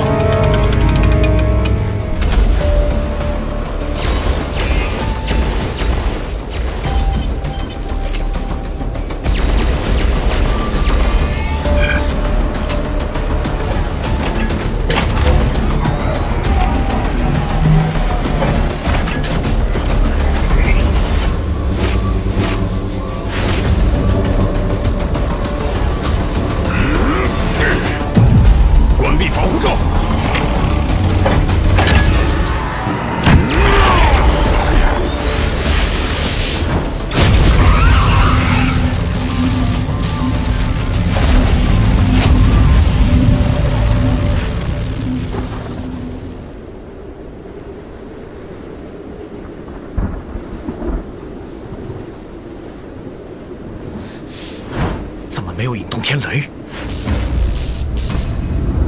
糟了，一定是目标锁定符阵坏了。什么？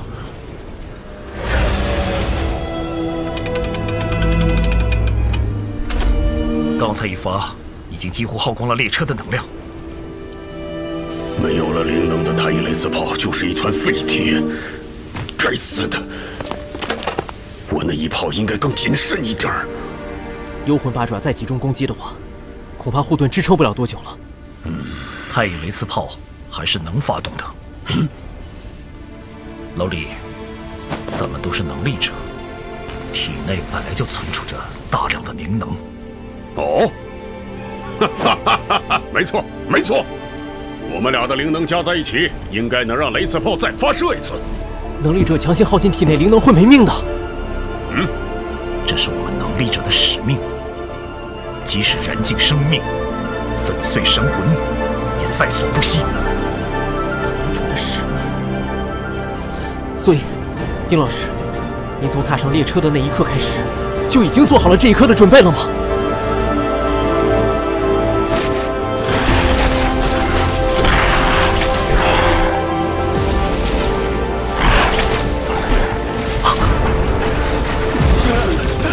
不好，大量幽魂八爪又一次集结成群冲过来了。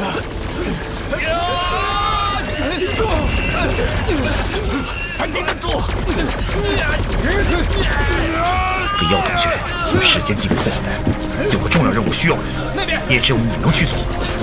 维修目标锁定符阵。我和老李必须马上开始引入灵能，需要你在我们激活太乙雷刺炮的时候完成维修。誓死完成任务。所有士兵听令，全部火力掩护里奥小兄弟。是。第二后备队全部顶上，爆破手把车顶清空。是。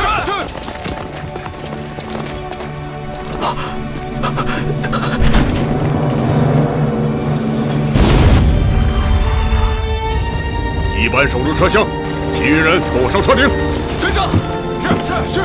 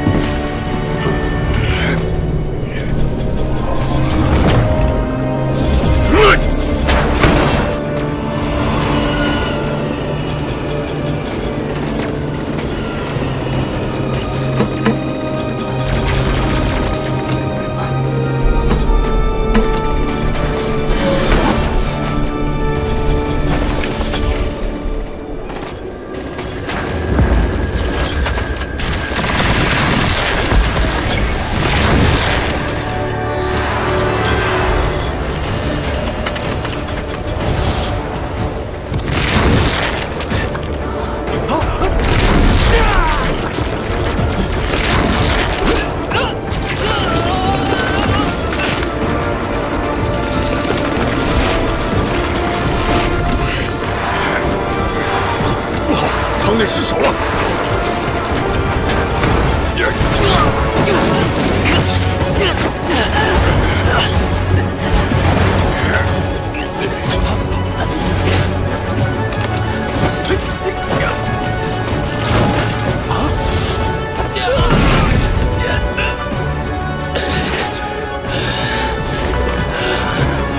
该死的，跟这身畜生拼了！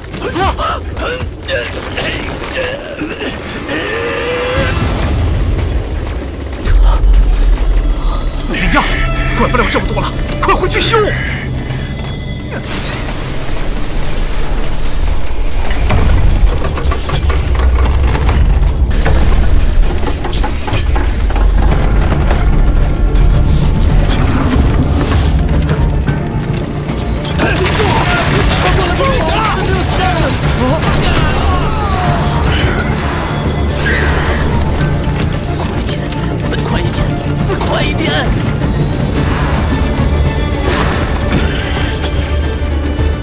接下来交给我了。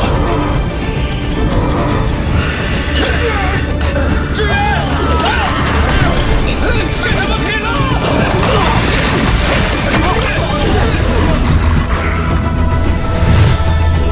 李耀，快，再快一点，再快一点！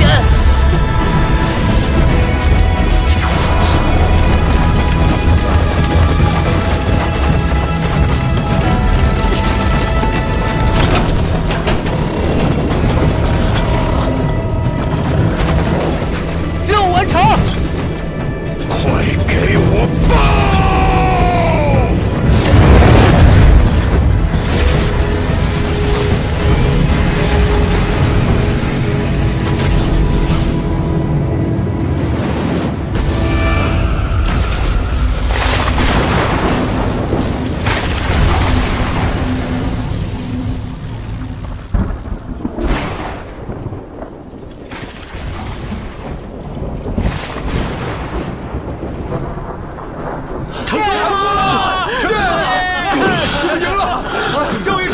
成功了！雷云风暴，这下好了，成功了。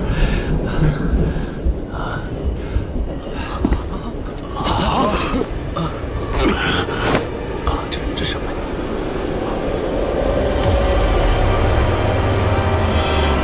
虫洞，连接太阳界和血妖界的时空缝隙，连续2次兽潮爆发。